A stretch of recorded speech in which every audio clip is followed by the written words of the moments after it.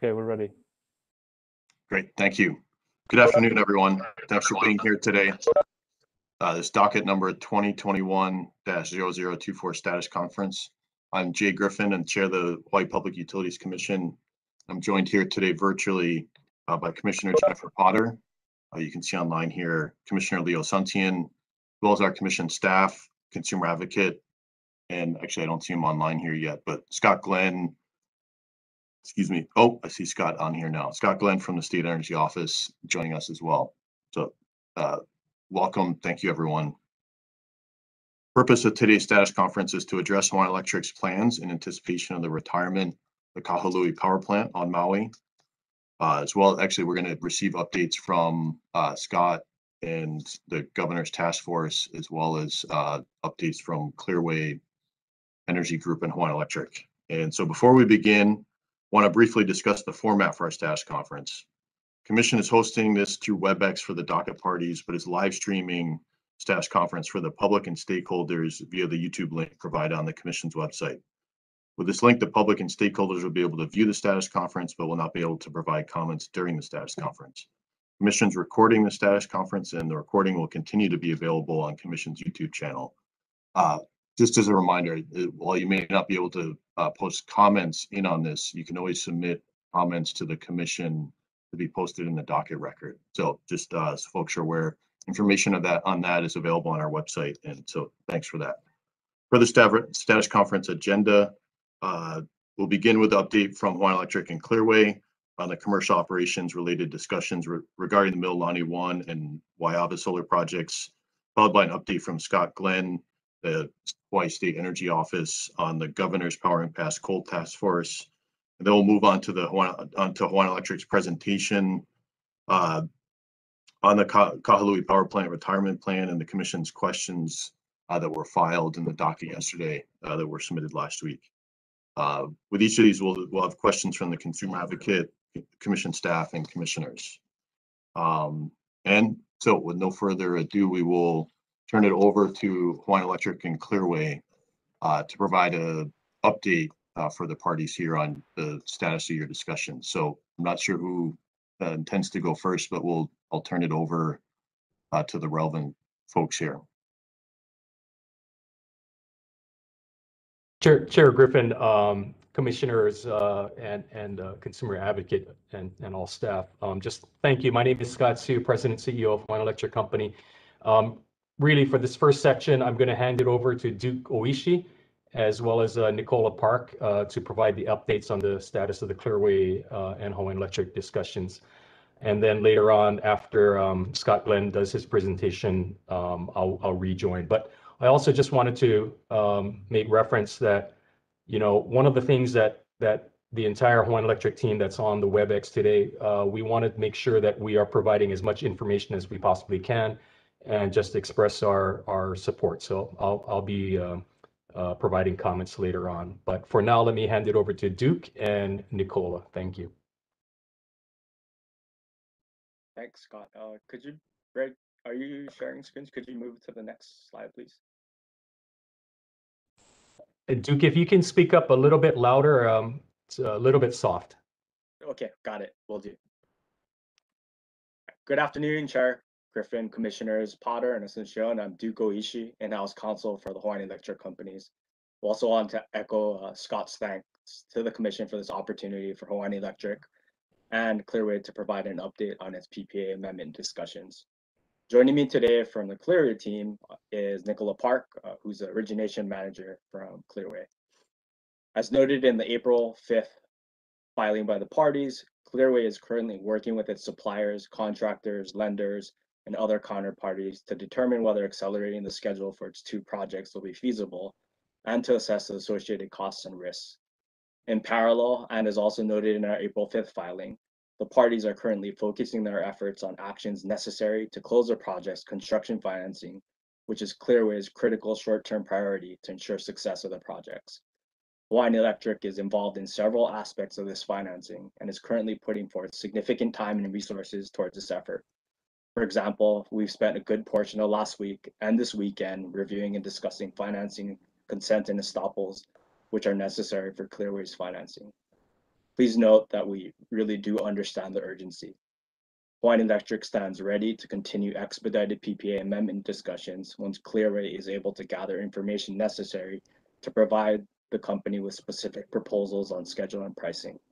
Also wanted to note that Hawaiian Electric has already agreed to all operational items which require action by Hawaiian Electric and were proposed by Clearway in its March 25th filing with the Commission, such as committing to work with Clearway on expediting the project commissioning process.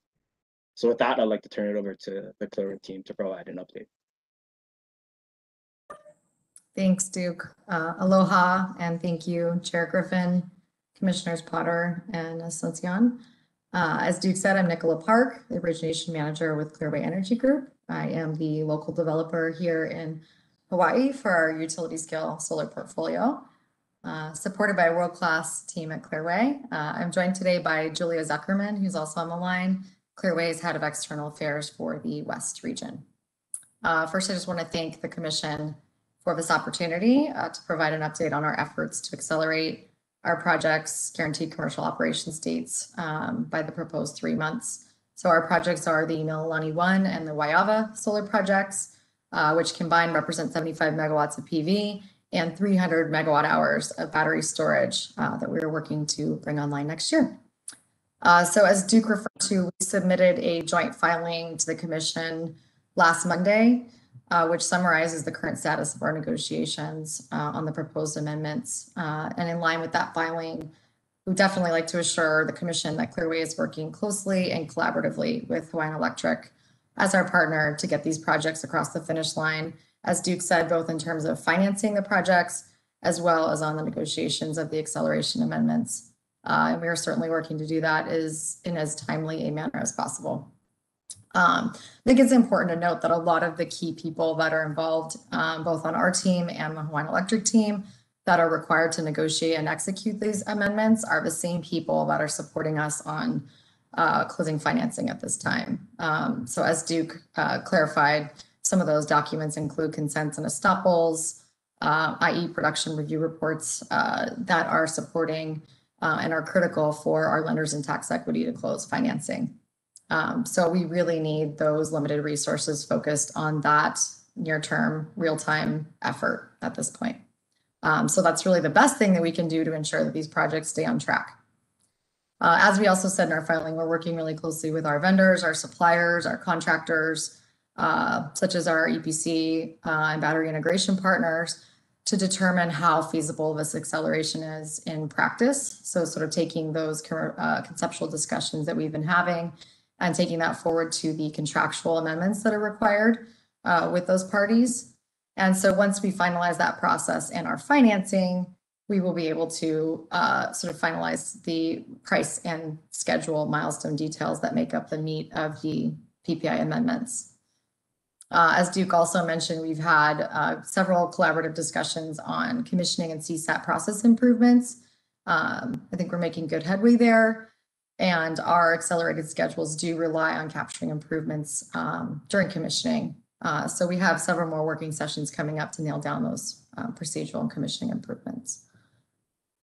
Importantly, we'd like to flag that we do plan to notify the Commission as soon as we close financing, and then we would plan to file the amendments as soon as practical thereafter. And then, also wanted to clarify that if at any point we determine, prior to that June 30th date that the acceleration is not going to be possible for one or the other of the projects or both of the projects, we will certainly let the Commission know promptly.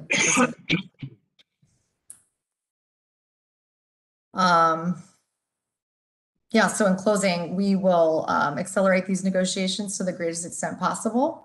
And we're really highly motivated to do so as we continue to expend increasing amounts of development capital on these projects.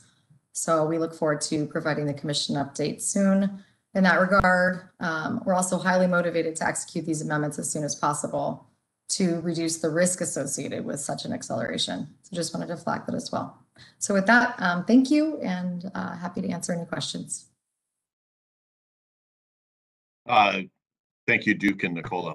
I think I'll turn to Dean Nishina in your office first if you have questions for either party here.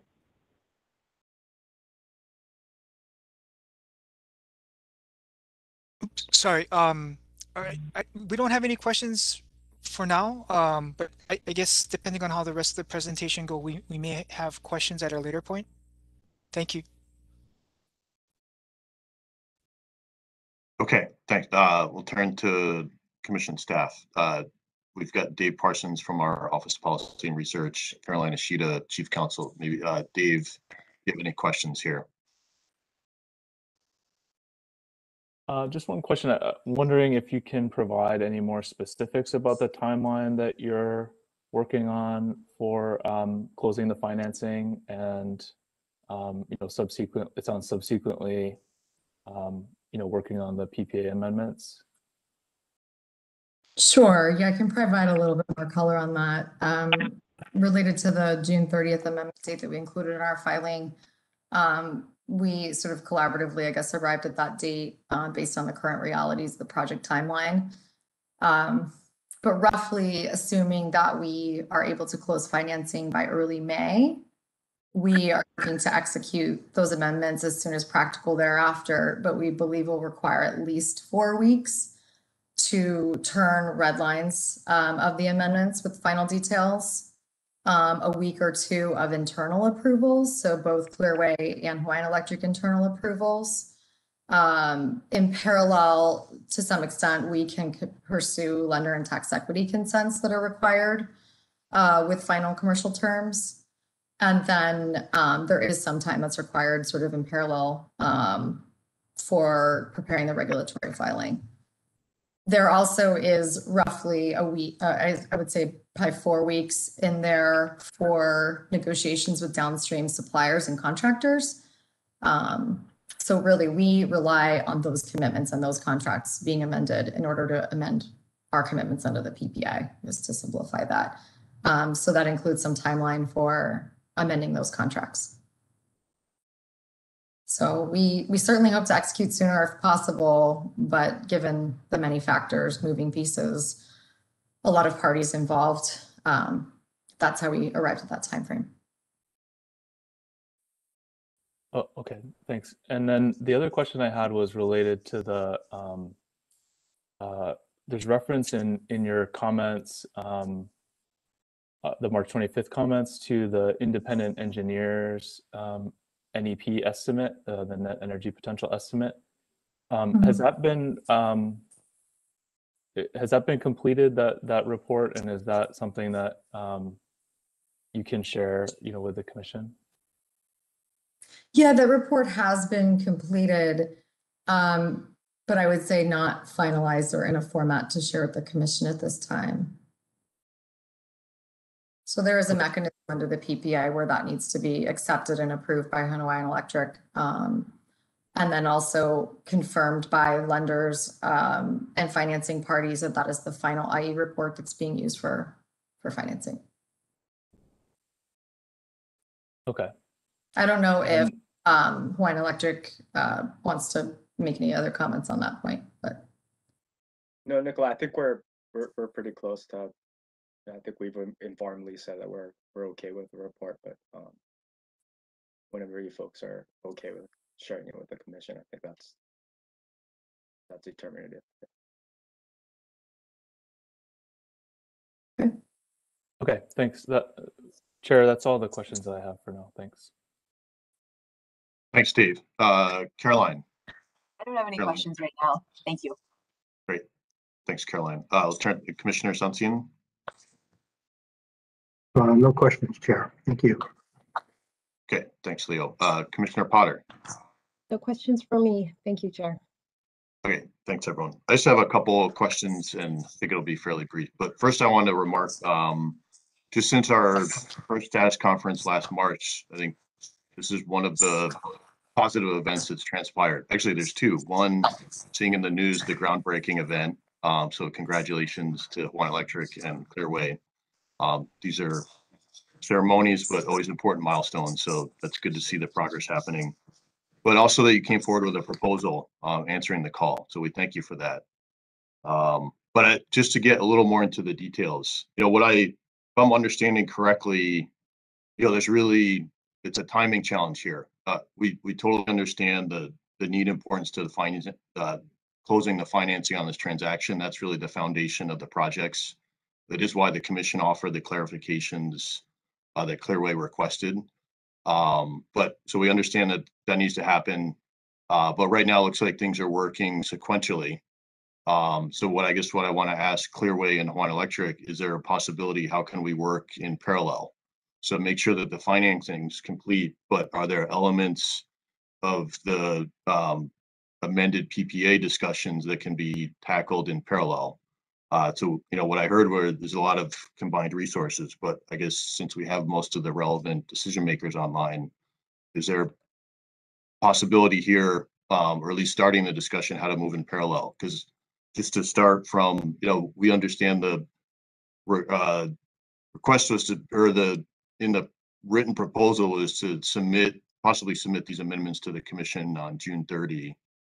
But from our standpoint, there will need to be further regulatory process to review. We're going to work, I think, expeditiously, but I think the theme here is trying to move timelines to the left. And so I want to see what can be done between Hawaiian Electric and Clearway to work on this in parallel and understand what's possible there. So I guess maybe I'll ask Scott first and then Nicola to comment on that.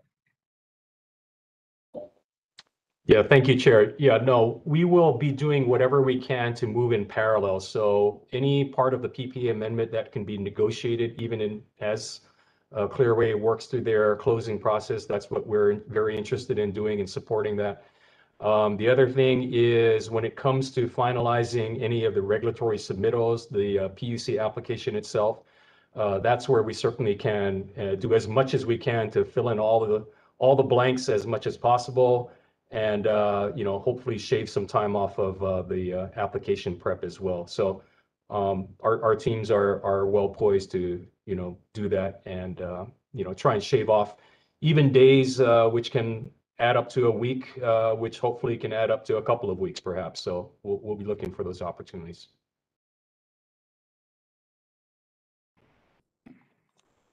Nicole, I think you're on mute, but yeah. Sorry about that.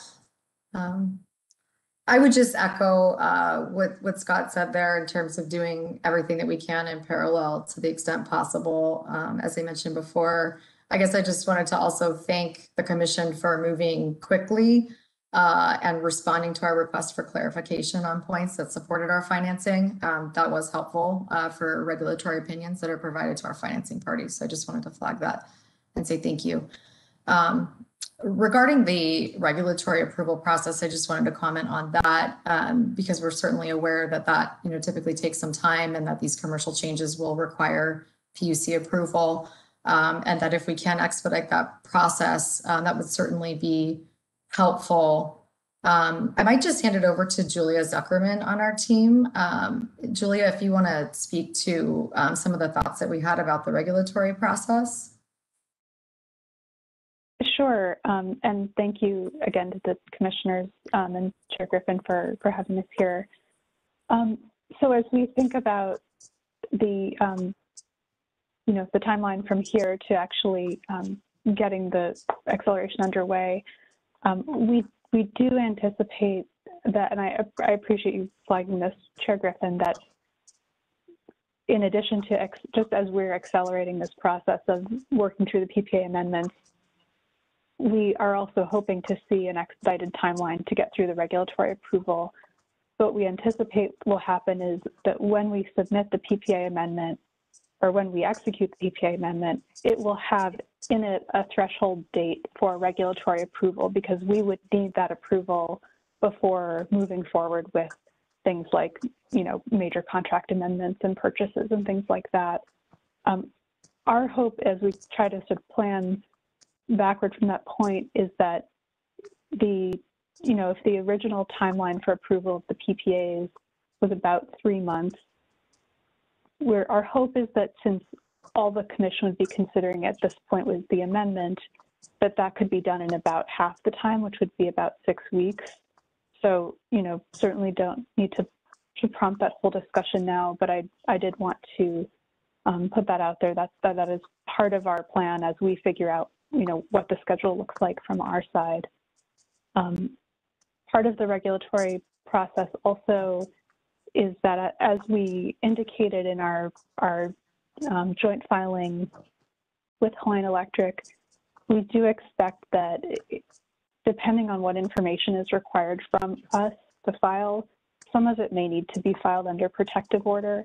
And so we're hoping that we want to make sure that that's expected as part of the process so that that doesn't also create delays.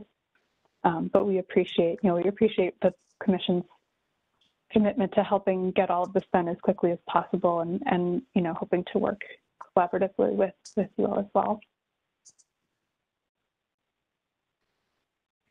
Just responding on the spot, I'm going to tap my chief counsel. I believe the protective order is in place for both dockets already. Is that accurate? That's accurate, yes. But okay, well, sorry, I didn't want to cut you off. Is that everything, Julia? Yes, thank you, Chair. Okay, yeah, I don't have any other questions. I appreciate that. I appreciate the heads up on the threshold date. I was worried you were going to say something like 24 hours. So 6 weeks gives us something to plan around. Obviously we have to see what comes in, but urgency has been the key word here. And just for those trying to tie back from our status conference last month, if you look at these two projects, plus what's expected to come online from, or currently scheduled to come online from AES West Oahu, it does give a critical mass of projects prior to the AES project plant going offline. If you looked at AES HNEI's reliability analysis, this kind of puts us over the minimum threshold bar. So it's a critical proposal you put before us. We appreciate it, and I think we appreciate everyone's working together to see how the details can be worked out, and we'll proceed from there. So I don't have any other questions, and so thanks for everyone's participation so far. I think Dean did say you may reserve questions for later, so maybe some of you folks could hang on the line. But I think with that, it's a pretty good segue into moving into the discussion update from Scott Glenn and the State Energy Office on Governor's Powering Coal Task Force, and how that effort is going to help us manage project schedules collectively for the whole set of projects here. So Scott, I'm going to turn it over to you. Aloha, Chair Griffin and commissioners. Thank you for the invitation to come and speak about the task force today. I have a few points, no presentation though, so no screen sharing. First off, just to note that Governor did initiate the task force. He signed an executive order. It's Executive Order 2021-01. The name of the task force for everyone is the Powering Past Coal Task Force, which is in alignment with an international agreement that he signed on to, the Powering Past Coal Alliance, which is meant to focus on moving forward past the question of fossil fuel and coal use, and playing on the double meaning of powering past, right, to get past this and to do it with renewable energy, which is, I think, an important commitment that Hawaii is also demonstrating and leading within the country on, for taking a coal plant off online and not replacing it with combined cycle gas or some type of other fossil fuel source. This executive order, he signed it on March 30th, 2 weeks to the day from the status conference. For Governor, in terms of signing this executive order within 2 weeks, was meant to demonstrate the seriousness that the state government is taking of this issue, and that being able to pull together the resources to have an executive order ready, signed, and executed in 2 weeks is a big lift for state government. And so that, I think, is something to show on our side about our commitment. Along with that, the Energy Office, to help give some background on this executive order, has created a web page at our website, energy.hawaii.gov/PPCTF, which stands for Powering Past Coal Task Force. On there, you can find links that refer to the different whereas statements in the executive order to help explain how we came to this and the basis of the executive order actions. The executive order itself is really focused on invoking the statutory authority of the Energy Office to work with agencies, the private sector, and others to facilitate and align efforts for project deployment. And so this is a power the Chief Energy Officer has, and with the governor's executive order, it basically creates a situation where the state agencies involved can come together and work together in terms of schedule alignment and understanding what the overall picture is and all the moving pieces. But what it also does not do, and the executive order is clear to do, is that it's not a decision-making body. And so the Powering Past Coal Task Force is meant to help create awareness among the different moving pieces and look for those opportunities to save days, to save weeks, and ideally save months, and understand who's up to bat next without stepping into the jurisdiction of the Public Utilities Commission or any other state agency that might be involved and have their own independent decision-making to make. So that's an important element of this task force. The task force had its first meeting on March 31st, so the day after the executive order was signed. And in introducing it, the task force looked at creating a master schedule that the Energy Office would maintain. We currently are in the midst of constructing that master schedule by getting input from Hawaiian Electric, Clearway, and others on both how to structure the information, as well as the level of detail that would be appropriate. And I think at this point, if folks have looked at the filing by Hawaiian Electric on the Maui projects, you'll see in there a project, some different line items of steps and dates. And that's kind of the rough approach that we're looking at for the master schedule of the Oahu projects. Not exactly necessarily that way, but that's the general idea of where it's headed. And maybe one distinguishing mark is in that filing, it shows it by quarter, and we would probably track things by week because we really are trying to save days and weeks here. And we want to make sure we can visualize that and visualize those savings. Again, just to also say what projects we are tracking are 8 projects that do have an approved PPA from the PUC. So it's not all renewable energy projects on Oahu, but the ones that have been expressly identified by the PUC as being connected to the retirement of the coal plant.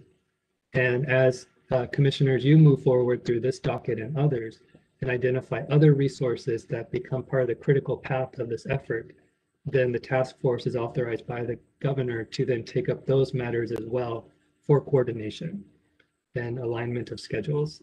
So we will watch you all and how you proceed through the various dockets and identify other solutions that are part of this, and we'll continue to monitor that for inclusion in the task force. I think that pretty much concludes all the points I wanted to make about the task force, and it will at this point look to be meeting probably monthly toward the end of the month to just check in with everyone and understand where are the gains that have been made, what are common lessons learned, and if there are any major changes or new additions to these projects that we're tracking. So with that, I'll stop, and Chair or Commissioners, if you have any questions. Scott, I'll just add commentary first for any questions. And this effort's had the full support of the Commission from the beginning. We recognize the value on the need for the public sector agencies to work together with the private sector here. And along that line, we have one of our staff, actually Dave Parsons is helping, but one of his staff is dedicated as the point person, helping coordinate, information on permitting, at least it can be collected from our dockets. I know Scott's doing that. Scott Glenn's doing that with his staff. Scott Sue's doing that with his staff. So I think that this is one of the encouraging signs here. But we've dedicated our resources to help too.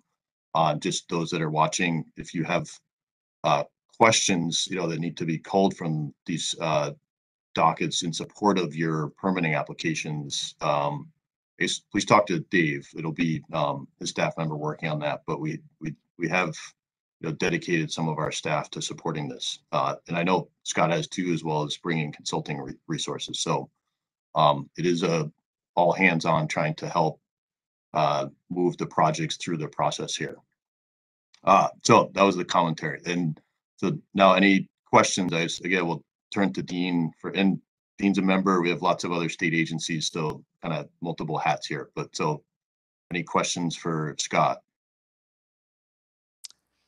We don't have any questions for the State Energy Office. Thank you. Okay, thanks, Dean.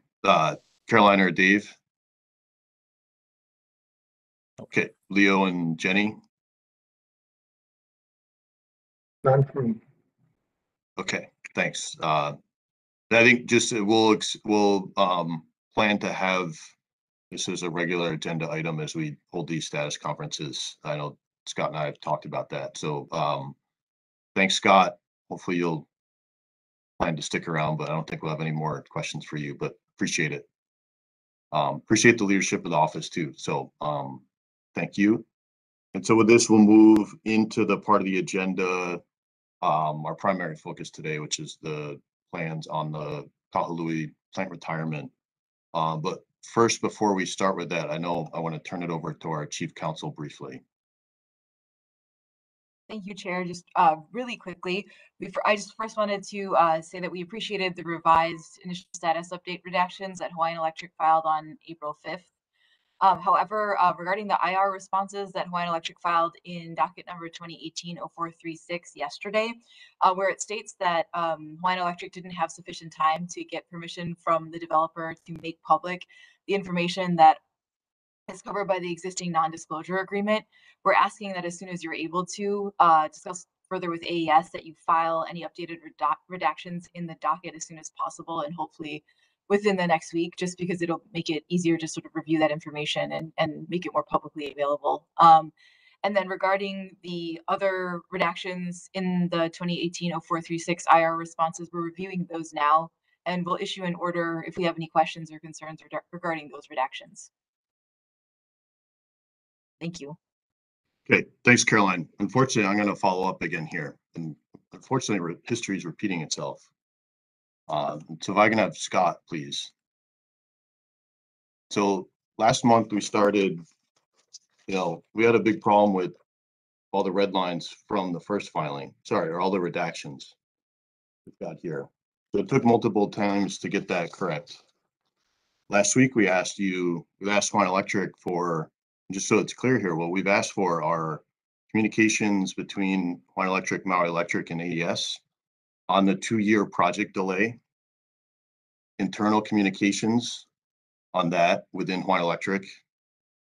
And what we got was very limited response, lots of redactions. I think the whole appendix was redacted with the email communications, and then claims of deliberative privilege instead of sharing information. And so when we started this docket, one of the key themes is transparency about these processes. And again, this is like round 2. So again, our chief counsel and her staff are going to have to review what was filed. It's going to take their time, and then we're going to have to see what should have been or should not have been redacted. And so what I asked last time was that we get it right the first time. And again, we have to have our staff determine that. It's not a good use of our time. And that's not the environment that we want to foster here. So I'll leave it at that. Is there any other comment of that? I thought it was clear last time. Chair Griffin, I think you folks made it very clear last time. Right off the bat, let me just acknowledge that. So we are continuing to try and work with AES and others to make sure that what we are able to provide unredacted is I mean, we want to lean forward, definitely. But yeah, it does require us to have some time and dialogue with our developer partners. So, but let me just acknowledge right off the bat. Yes, I think it was loud and clear what you folks communicated in the past. Okay. But to say again, Carolina and her staff are going to have to keep spending time on reviewing this, and that is not the best use of their time. But well, sure, we're going to start on this note, but let's continue forward and we'll go into the presentation that you guys have prepared. So thank you. Thank you, Chair. So I'm just going to have cover the opening slides, just a few opening introductory remarks, and then I'll hand it over to Colton Ching for the majority of the presentation. Colton and I will be doing tag team, and then as specific questions may come up, we'll tap any of our other Hawaiian Electric colleagues who are also on the WebEx. So if I can go to the next, we can go to the next slide first. So these are the high-level topics that we plan to cover in our briefing today. Really just wanted to provide the overall from end to end what we're trying to achieve, working through the specifics of the transition plan, what we're trying to do to accelerate the renewable projects, and then of course getting into the contingency plans. And then finally, we wanted to share some information to address some questions about more near-term reliability reserve margins. So that's our overall agenda. One of the things that we're also mindful of is that as we walk through these different slides and provide the information, it's intended that we are able to provide the information that was also requested in the Commission's information request, the IRs, which we filed yesterday. Okay, so if we can go to the next slide. Okay, so right off the bat, we thought that it would be helpful just to bring it to the overall high-level objectives of what we're trying to achieve here. We are trying to move as quickly as we can to phase out the Kahului Power Plant fossil fuel operations. So that is a driving force behind why we're here today, right? As we will share, a little bit different context to the Maui resource plan and the retirement of Kahului Power Plant compared to the AES plant on Oahu. Whereas on Oahu, the AES plant has an expiring PPA at the end of September of next year. Kahului Power Plant is really driven by, well, the desire to get off of the fossil fuel, and our current permits for the plant expire in 2025. As we'll talk about, there is some flexibility there too, but overall, we want to retire that power plant as soon as we can. Maintaining reliability, of course, is a critical issue in terms of running the system as we make the transition to our renewable projects and make other system improvements. Just maintaining that reliability of service to our customers is a key consideration. And then finally, the acceleration of those renewable energy projects, not just to help us with the reliability transition, but also to advance forward on renewable portfolio standard achievement, as well as, of course, to the extent these are very good, attractive projects in terms of pricing, it benefits our customers to be able to accelerate those projects. So I wanted to start there because where we will tend to get into in the next several slides is getting down into the details, down into the nuts and bolts. But I wanted to just impress upon everybody that these objectives are very, very important. These objectives are objectives that the Commission itself was driving us on, including for Oahu.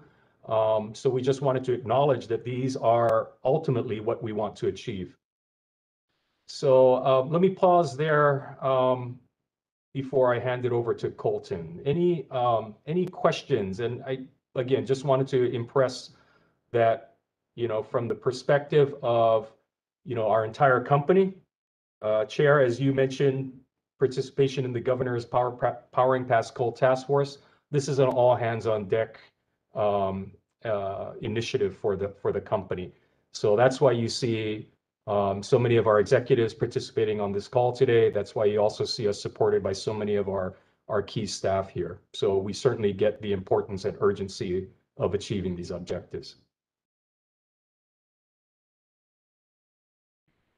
Thanks, Scott. I think we'll save the questions till the end though, but appreciate it. Thank you. Okay. Colton, let me hand it to you.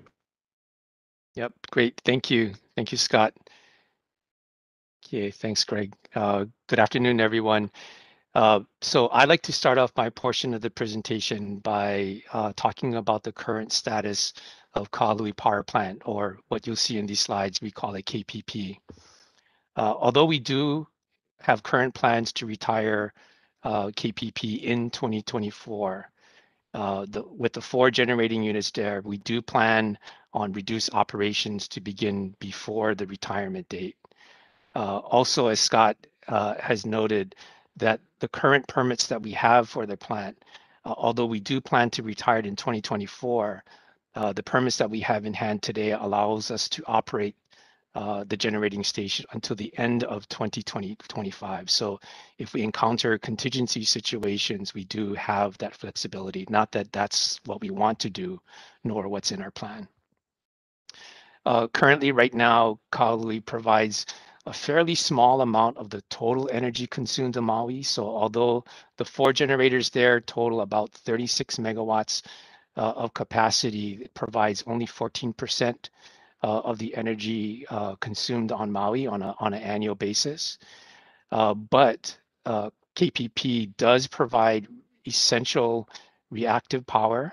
Some folks will call it VARs, voltage support, inertia to the system, frequency response, grid forming capability, and because of its location, provides relief to various parts of the transmission system, because it's the only generating station located within Maui's 23 kV system, which encompasses the Wailuku and Kahului area. Next slide.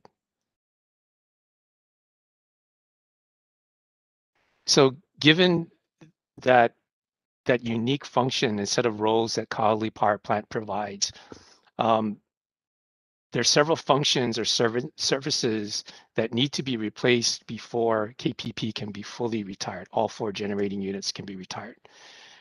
So first, for replacement capacity, we're looking to get that replacement capacity from a combination of demand response and grid services from distributed energy resources, as well as capacity from solar plus storage and storage systems that are part of the stage 1 and stage 2 procurements.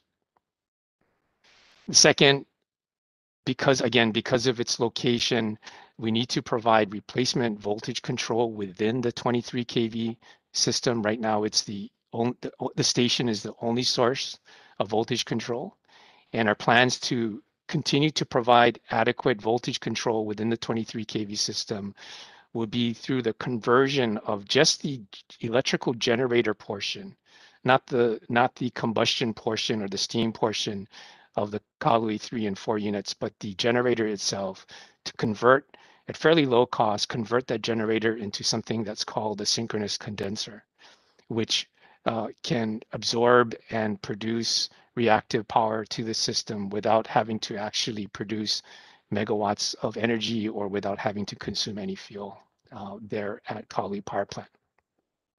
The third function or service is to replace the transmission supporting function by putting a source of generation near a good portion of Maui's load. And the solution for addressing that transmission congestion that results from not having Kahului Power Plant is through the building of a switch yard at Waiawa that's able to take existing transmission lines and segment it out so that it can address transmission congestions during contingency situations. And then lastly, that grid forming capability, right? Creating that nice AC waveform, that clean power that our equipment needs, that we use, that needs, will come from the grid forming requirements that we have for inverters in all of the stage 2 projects for Maui, where those inverters will have the specific capability to create the proper waveform for the system, rather than to just follow the waveform that it sees on the grid. Next slide, please. So kind of taking those concepts and putting it in a diagram, this is a diagram that was in our filing on the 12th. It shows a timeline of the different resources and components that I spoke to. In this diagram, we show the different timing of the stage 1 and stage 2 resources. You can see Pahiahu, Pulehu, Kamaole, and Waena. These are the early 2023 resources, and then you can see Kuehilani and Kahana, which are coming in the later half of 2023. You also see in here the additions of load reduction or capacity that comes from the 2 parts of our grid services purchases, GSPA 1 and 2, shown here. And then, as I mentioned in the previous slide, you can see here on the bottom, the Waiana switchyard, which addresses the transmission requirement. And at the very right side on the bottom, we show here in a red arrow where we begin the permanent retirement of Kahului units. And in particular, because we're repurposing components of Kahului 3 and Kahului 4, converting them into synchronous condensers, you see that red line at the end of 2023 where we plan to take Kahului 3 out of service to begin its conversion into a synchronous condenser, which is shown in the kind of grayish arrow in 2024. We will then follow that up with the conversion of Kahului 4. In the meantime, Kahului 1 and 2, we don't expect these 2 units to operate on a regular basis, but they'll remain offline. They'll be available to operate to provide voltage services and other services that might be needed during this period. But so really that red line there shown at the end of 2023 is sort of the beginning of a process to sequentially take each of the 4 generating units offline for retirement.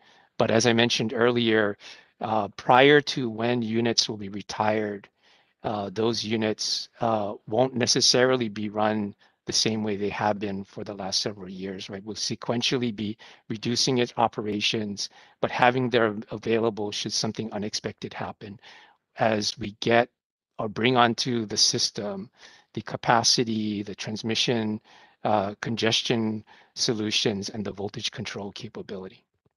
So it's more of a transition rather than a sort of black and white overnight change. Great, can we move on to the next slide? So next, I want to spend a few moments talking through some of the steps that we're taking to accelerate renewables and transition away from the use of Kahului Power Plant. So kind of broken them down to the major categories of projects. For the stage 1 projects, the IRS work for those projects that are sort of in the critical path for the project design and interconnection design are complete. In some of those projects, additional IRS work is taking place in order to accommodate requested changes in equipment that developers have requested, but is not affecting the critical path and schedule for the identification and ultimately the design and construction of interconnecting facilities. And I'll speak a little bit more to that in some later slides. For stage 1 projects, we are awaiting approval for line extensions, but notwithstanding that, we are committed to reducing the Hawaiian Electric review time for developer drawings. There are multiple cycles of drawing reviews, and so we've committed to reducing the maximum amount of time that we take in each of those iterations to reduce in aggregate our total review time maximum from 100 from 120 days down to 100, shaving almost a month off of that process. And again, that's the maximum, right? We'll strive to do it within less days than what the maximum requires. And we've been pretty good about beating those times. We also committed to, and Duke kind of touched upon it a little bit when we were talking specifically about Clearway, but more broadly for the stage 1 projects, we're committed to reducing our role in steps towards acceptance testing and in the various commissioning steps We play a role along with the developer back and forth and together to make those steps happen. So we're committed to making our part of those steps happen more quickly. And one often overlooked element of a project that we have some role in, but isn't often mentioned, is in establishing the telecommunication infrastructure and equipment that's necessary to support a project. So we're expediting our own telecom installations. Both the developers and the utility have roles in installing each of our respective telecom equipment, but we're committed to expediting our parts on those as well. So that's a real brief summary for stage 1 projects. For stage 2, the things we're doing is basically everything we talked about in the stage that I just talked about now for stage 1. But in addition to that, we've offered early engineering for these projects so that engineering work to support design and ultimately equipment purchases and construction can happen in parallel with other steps rather than only happening in series. And in addition to that, we're providing our design standards. So a lot of the design can be bypassed through a standard design rather than a custom design for every project as part of our early engineering work. So those are some additional things that we've added to stage 2 projects. As I mentioned earlier briefly, for the synchronous condenser projects that the utility is proposing to do, we do have some flexibility of when that conversion begins. So because it's a conversion of an existing unit, if we can bring onto the system the replacement services that allow us to take Kahului 3 out of service, say a few months before the end of 2023, not only does that accelerate the shutdown of Kahului 3, but it also accelerates when we can begin the conversion of the Kahului 3 generator into a synchronous condenser. And the same thing applies to Kahului 4 as well. Okay. Great, can you move on to the next slide, please? Okay, so the next 3 slides shows a sort of like a project timeline, a Gantt chart, if you will, of the stage 1 projects, the stage 2 projects, as well as the utilities proposed projects. We're using a similar format. We thought that a format like this would be able to provide higher level information, perhaps a little bit more effectively by showing not just the timeline, but sort of the general sequencing and the relationship in times between the major activities. So for the next 3 slides, I'll be explaining some information about each of these projects. During the Q&A section, be happy to answer any specific questions you might have about these schedules. First thing I want to highlight that for all of these projects, you'll see in a darker blue, one of the tasks for each of these projects is called Hawaiian Electric work. And in parentheses, we'll list out in there this kind of a general description of the Hawaiian Electric work associated with each of these projects. This is a lot of work all portrayed in one line item. So there's actually many, many steps in here, but for the sake of a more simplified chart and schedule, we kind of bundled it into one. And that's partly why it shows such a fairly long period of time.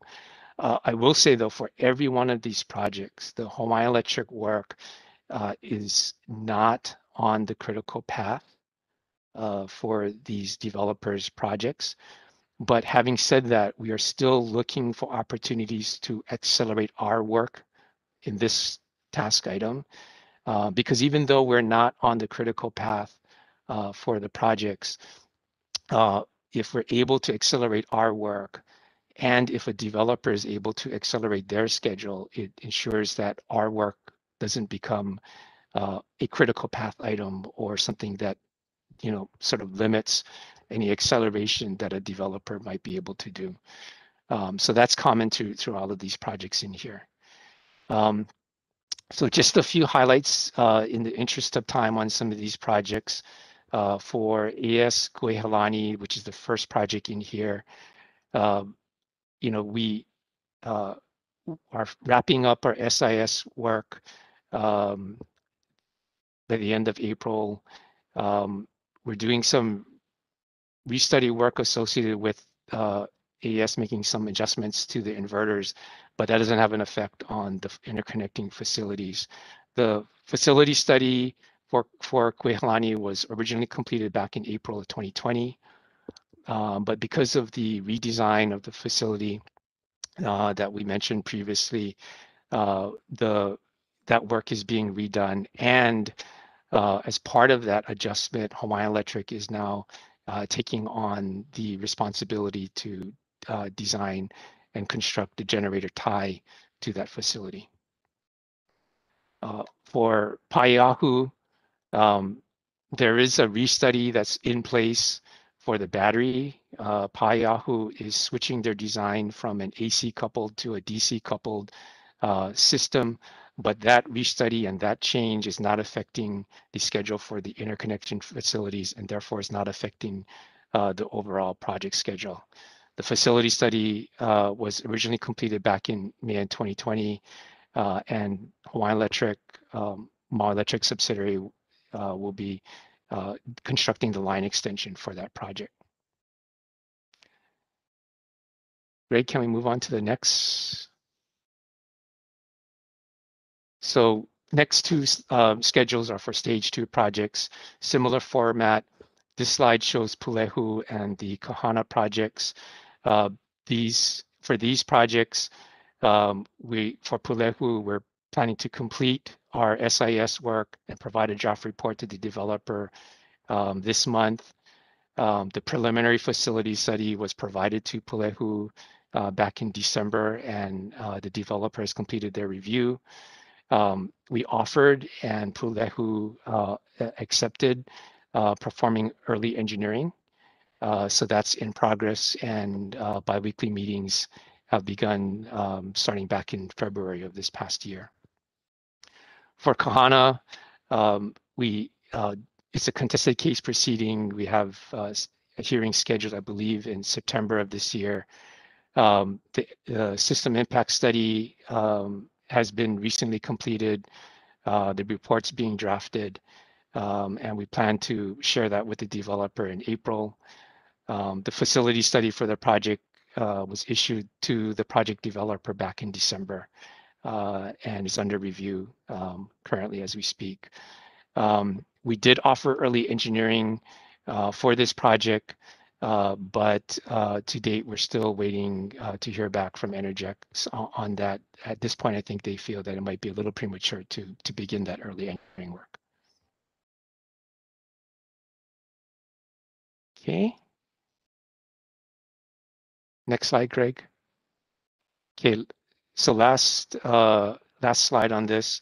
Last project, IPP project, is Kamaole. The power purchase agreement for this project was filed in February of this year. As you know, this project underwent a change in ownership, so that was filed recently. Because of that change, the IRS work has not started yet. We're actually waiting for the project developer to provide us a model of their project so we can begin the IRS process. We, like other projects in stage 2, we did offer early engineering to Kamaole Solar, and is currently under review by the developers. And then lastly, the Waiawa battery project, the SIS, the system impact studies, complete. The draft report is going to be sent to the separate project bid team later this month. Right now, at this point, we are not aware of any project delays with regard to the interconnection for that facility, and the final facility study for that project is underway right now. Okay. For completeness, we included a similar, I'm sorry, Greg, if you can go on to the next slide. Similar schedules for the 2 utility projects, not a utility bid or a self-bid option, but the utility infrastructure projects. Here's a schedule for the Waiawa switchyard and the 2 utility infrastructure projects. Here's a schedule for the 2 utility bid projects, not a utility bid or a self-bid option, but the utility infrastructure projects. Here's a schedule for the Waiawa switchyard and the Kahului 3 and 4 synchronous condenser conversions. And then, like I mentioned earlier, the synchronous condenser conversion, can be accelerated if we're able to take Kahului 3 then Kahului 4 offline earlier. And we are looking for opportunities to accelerate taking Kahului 3 and Kahului 4 offline as we get the replacement grid functions in service and operational before then. Okay, Greg, next slide. Okay, so that's the plan, right? But as we had discussed before and had some conversations on before, no one can predict the future. Nothing is a guarantee. So to mitigate any unforeseen delays that may come up that we may not be aware of now, that no one can anticipate, the company has committed to pursuing DR grid services on top of the services and programs that we currently either have in place today or currently underway today. And so the company is proposing to work with DE parties to create a grid services program for the island of Maui in the range of about 30 megawatts with 2 to 4 hours of load reducing service as part of that. The 30 megawatts is based upon sort of some rough analyses of different types of unplanned scenarios that could take place. Doesn't need to be up to the full 30, but we kind of set an initial target around that and have some flexibility to adjust around that as well.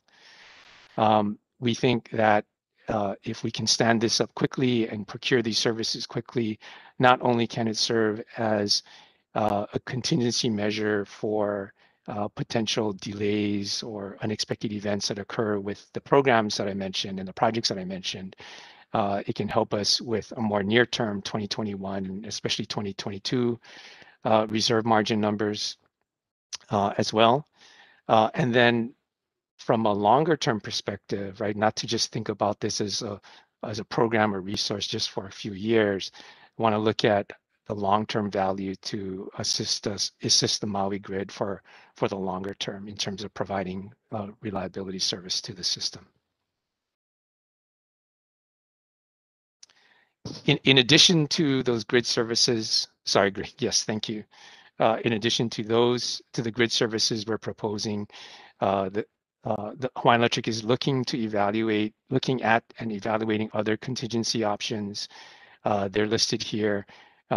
These are not things we would want to do, but things that we want to ensure that we explore should we find ourselves in a situation where we may need to do things that are unplanned or things that we prefer less. So one that we mentioned earlier is that because we have permits in hand for Kahului Power Plant for operation through 2025, that's clearly one contingency, even though none of us want to operate Kahului Power Plant into 2025. It is an option as a contingency. Do want to note that the permits that we have right now expires at the end of 2025.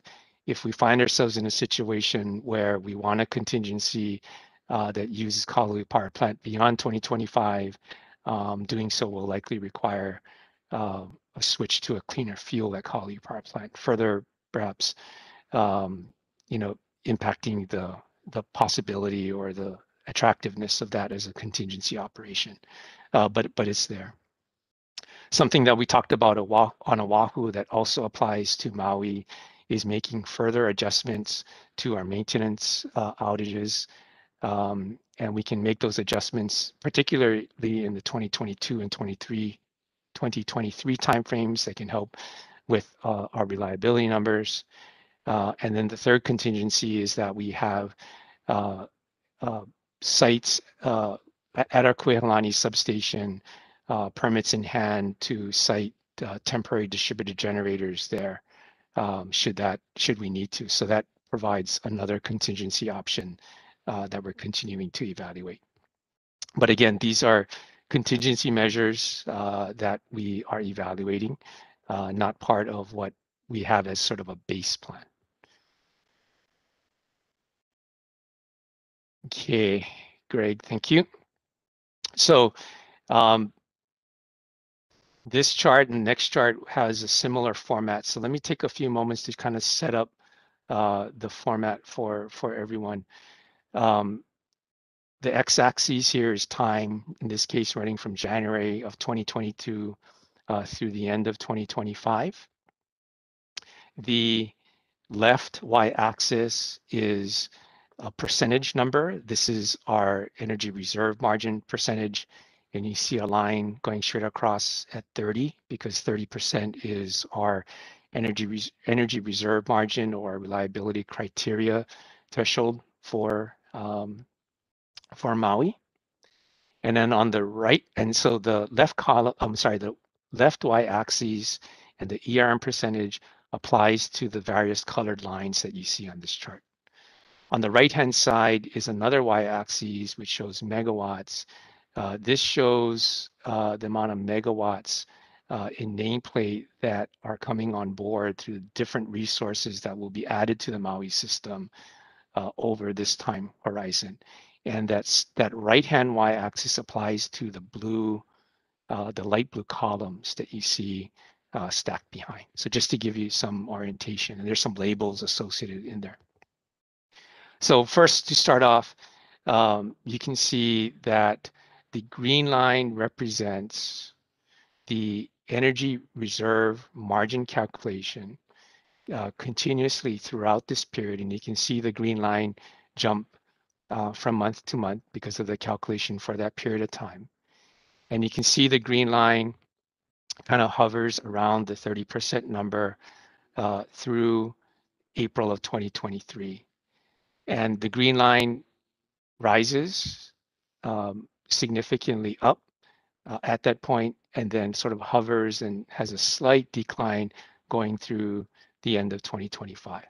The green line represents the ERM calculation for the Maui system, assuming all of the stage 1 and stage 2, as well as grid services projects, all come online as currently scheduled today. Okay. But what we also wanted to do, and what we also show in this chart, are different situations, different scenarios where you have, in the case of the blue line, the stage 1 projects coming online as currently scheduled, and only the Waiawa BESS as part of stage 2. And in the also in the other blue line, the stage 1 and stage 2 projects, both of which with grid services. And the red line, which actually begins all the way back in January, just on top of the green line through April, shows what our ERM or reliability will be with no stage 1, with the stage 1 projects added and with the grid services that currently are planned added to the system, but only stage 1 projects. I hope I got that right, guys.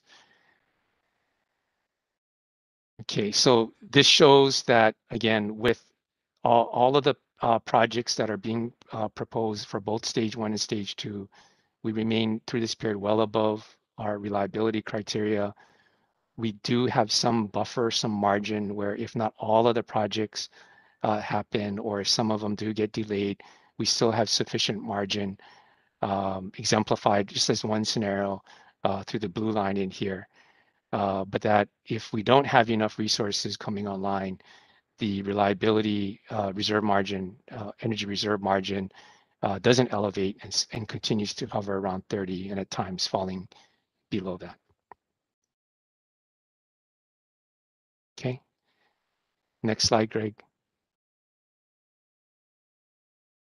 Okay, so this chart, very similar to the one before, but in this case, we're looking at the time frames going back a little earlier, and it shows our energy reserve margin calculations for the Maui system up through April, before the first stage 1 project comes online.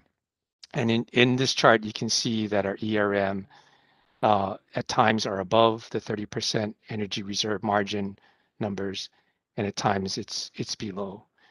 This calculation does take into account the two GSPAs, right? GSP 1 and GSP 2, as well as the current Maui Fast DR program and their impacts, their contributions to reliability.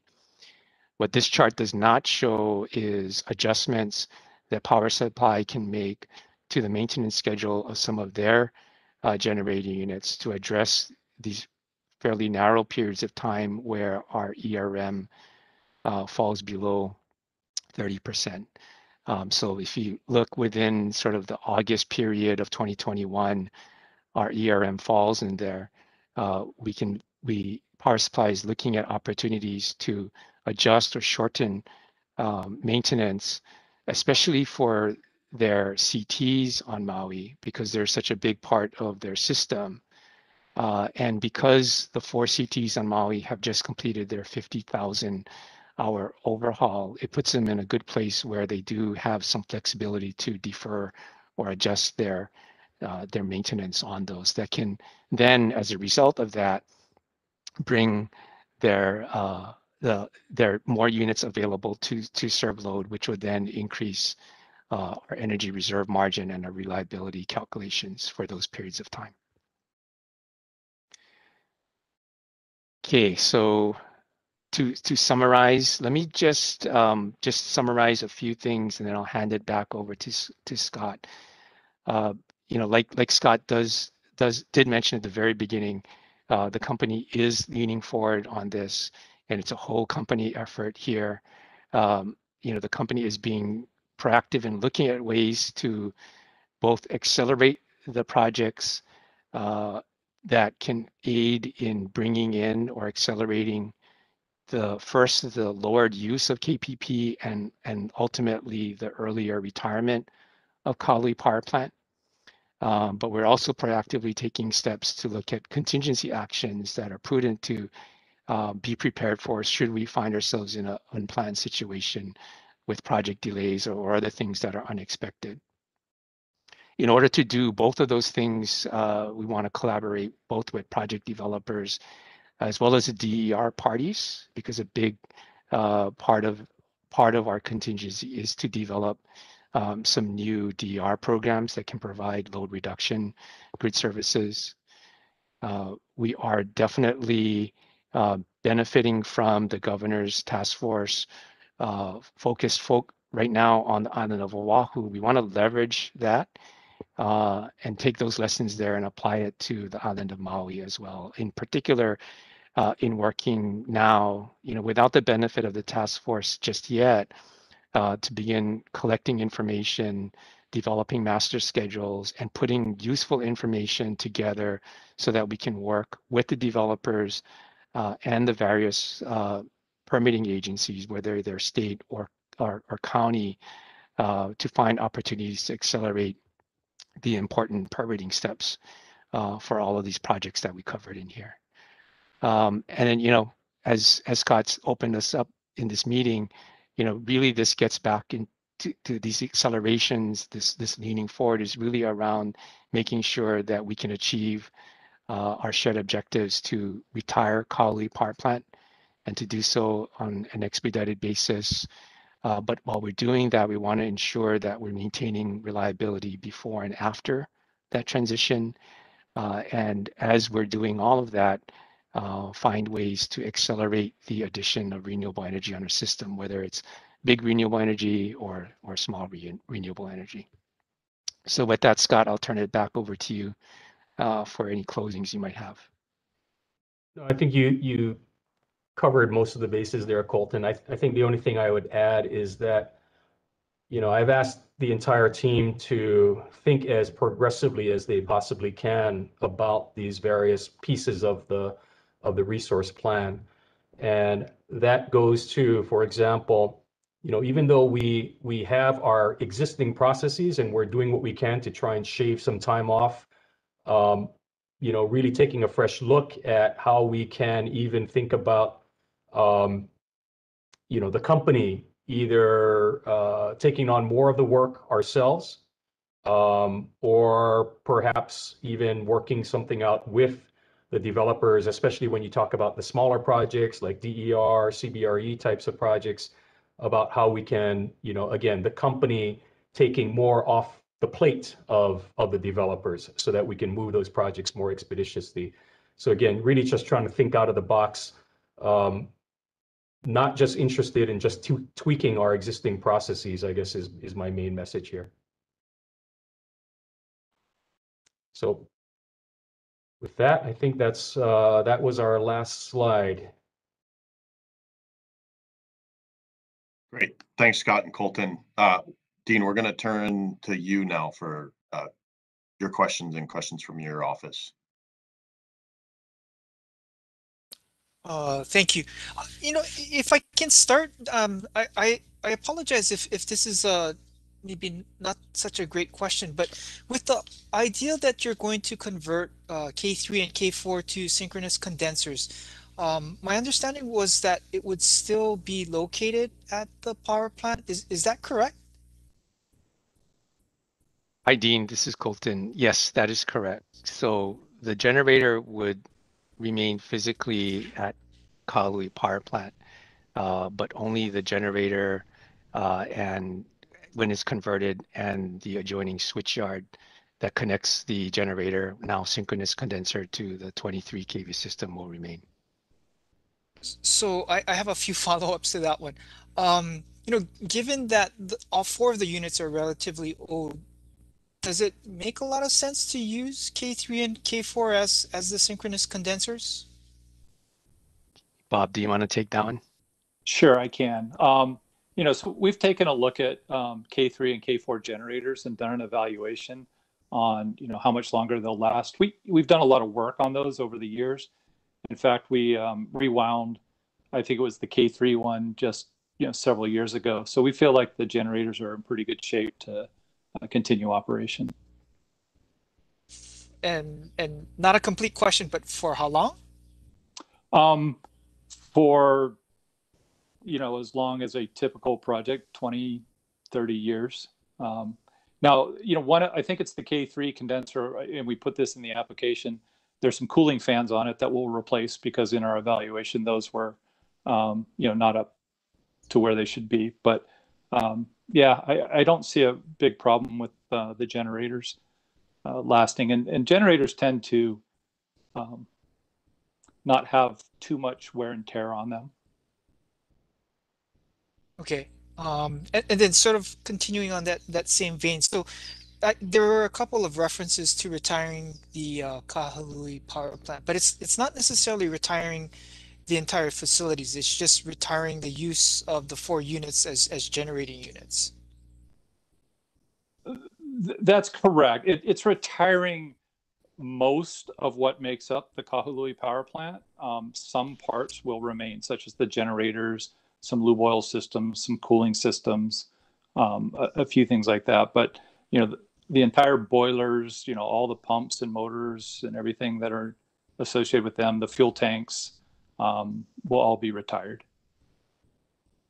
And I guess have you guys done an assessment of because I thought this was discussed at one time, but Kahului Power Plant is literally located right next to Kahului Harbor, right? And the concern with sea level rise, I mean, is there any concern about the continued use of KPP? No, there's not concern about that. We've looked at that. That was something that we wanted to make sure we wouldn't be making a silly move by doing that. Sea level rise should not inundate the entire plant, but also the equipment that we're talking about is set back from the shoreline a bit. It's also elevated on the second deck. I don't have the exact elevation of it, but we think it'll be protected. Okay. And maybe now still kind of on the theme of the condensers, but related to the timing of the other projects. If any of the stage 1, stage 2 projects and or Maui Electric's efforts to get grid services result in being able to have those resources available sooner, could the conversion of KPP also be accelerated? Because it looks Yes. right now, I'm sorry, I was just going to add, it looked like it's sort of being timed around, I think it was the AES and the Kahana plant where those are kind of expected to be available Q4 of 2023. But do you need to wait for AES and Kahana to be in place, or could it be as long as there's some, and pick a number, 20 megawatts of capacity available or 30 megawatts, and then the conversion could start already? Yeah, so the current schedule, and Colton touched on this in his presentation. The red arrow in the presentation represents when we would start. We can move that up.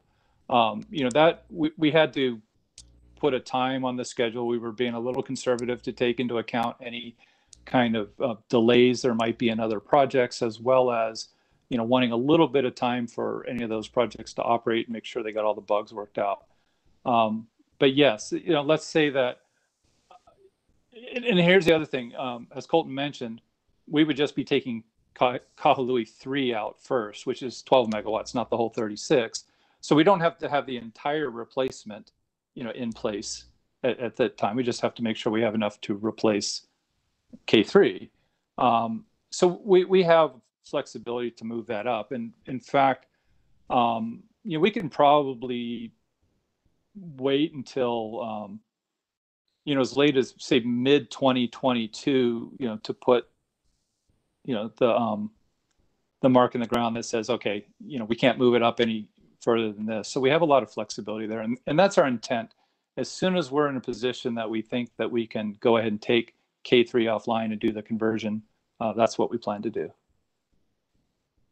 And again, I apologize if this isn't such a great question, but if some of the grid services can provide the voltage support expected from the synchronous condensers instead of the capacity and energy that's expected from the stage 1 and stage 2 projects, could that also be a trigger to starting the conversion of K3 sooner?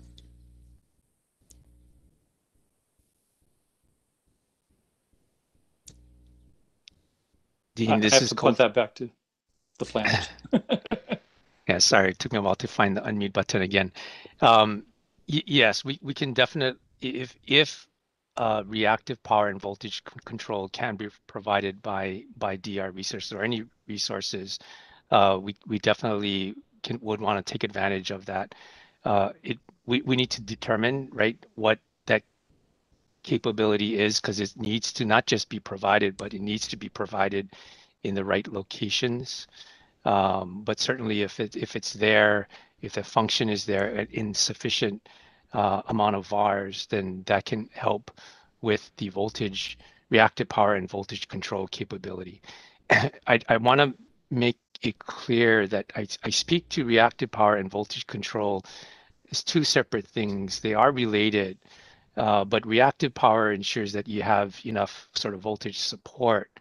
But in addition to providing voltage support, we also need to provide voltage control. In other words, to actively be able to control the voltage on the 23 kV system as changes happen over the course of a day or minutes, as load increases or decreases, as amount of inductive and reactive load changes on the system, and as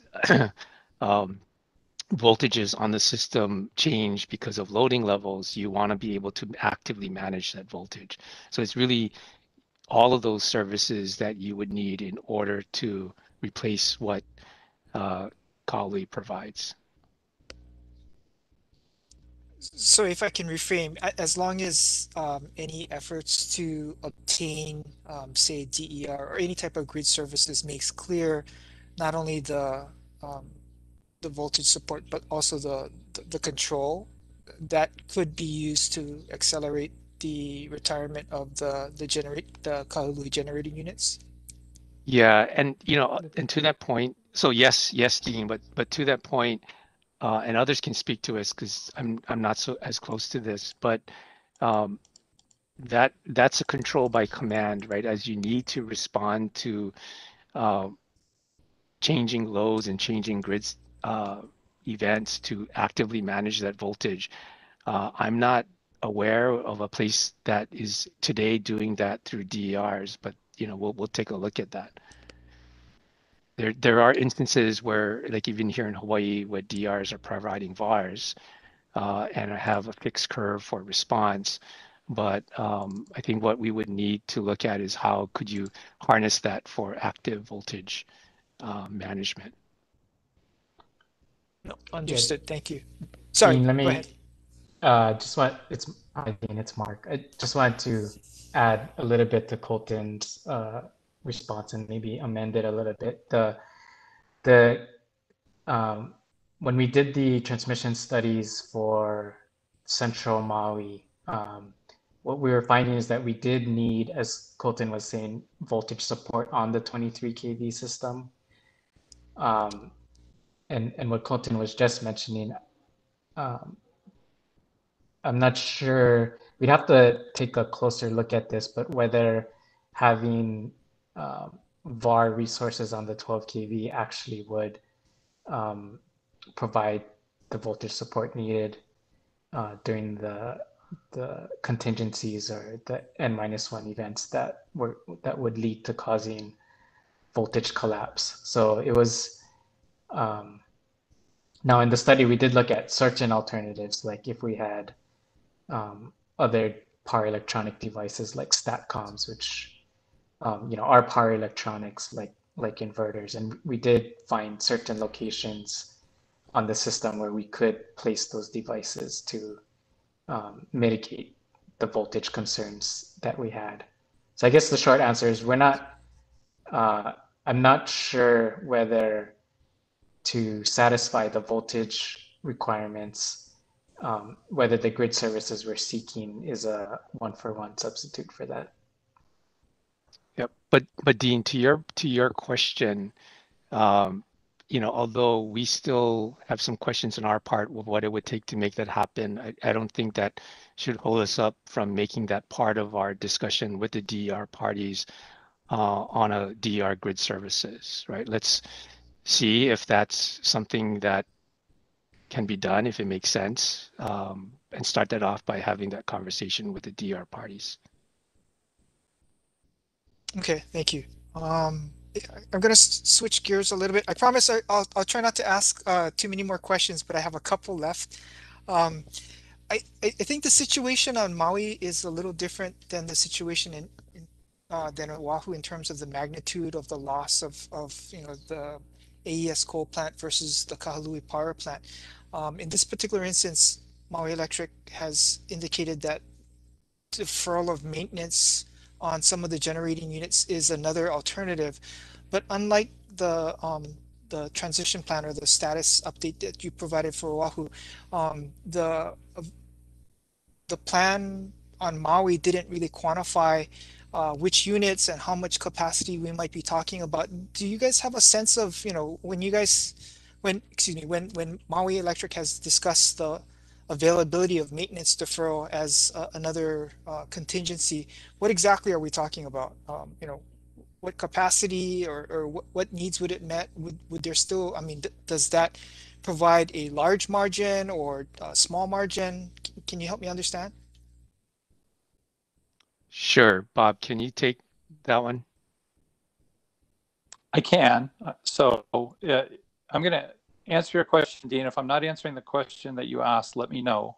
But if we're talking about near term before a lot of the stage 1 and stage 2 projects come in, any kind of shortfalls there, the graph Colton showed is that there's potentially a big shortfall, in August, September this year.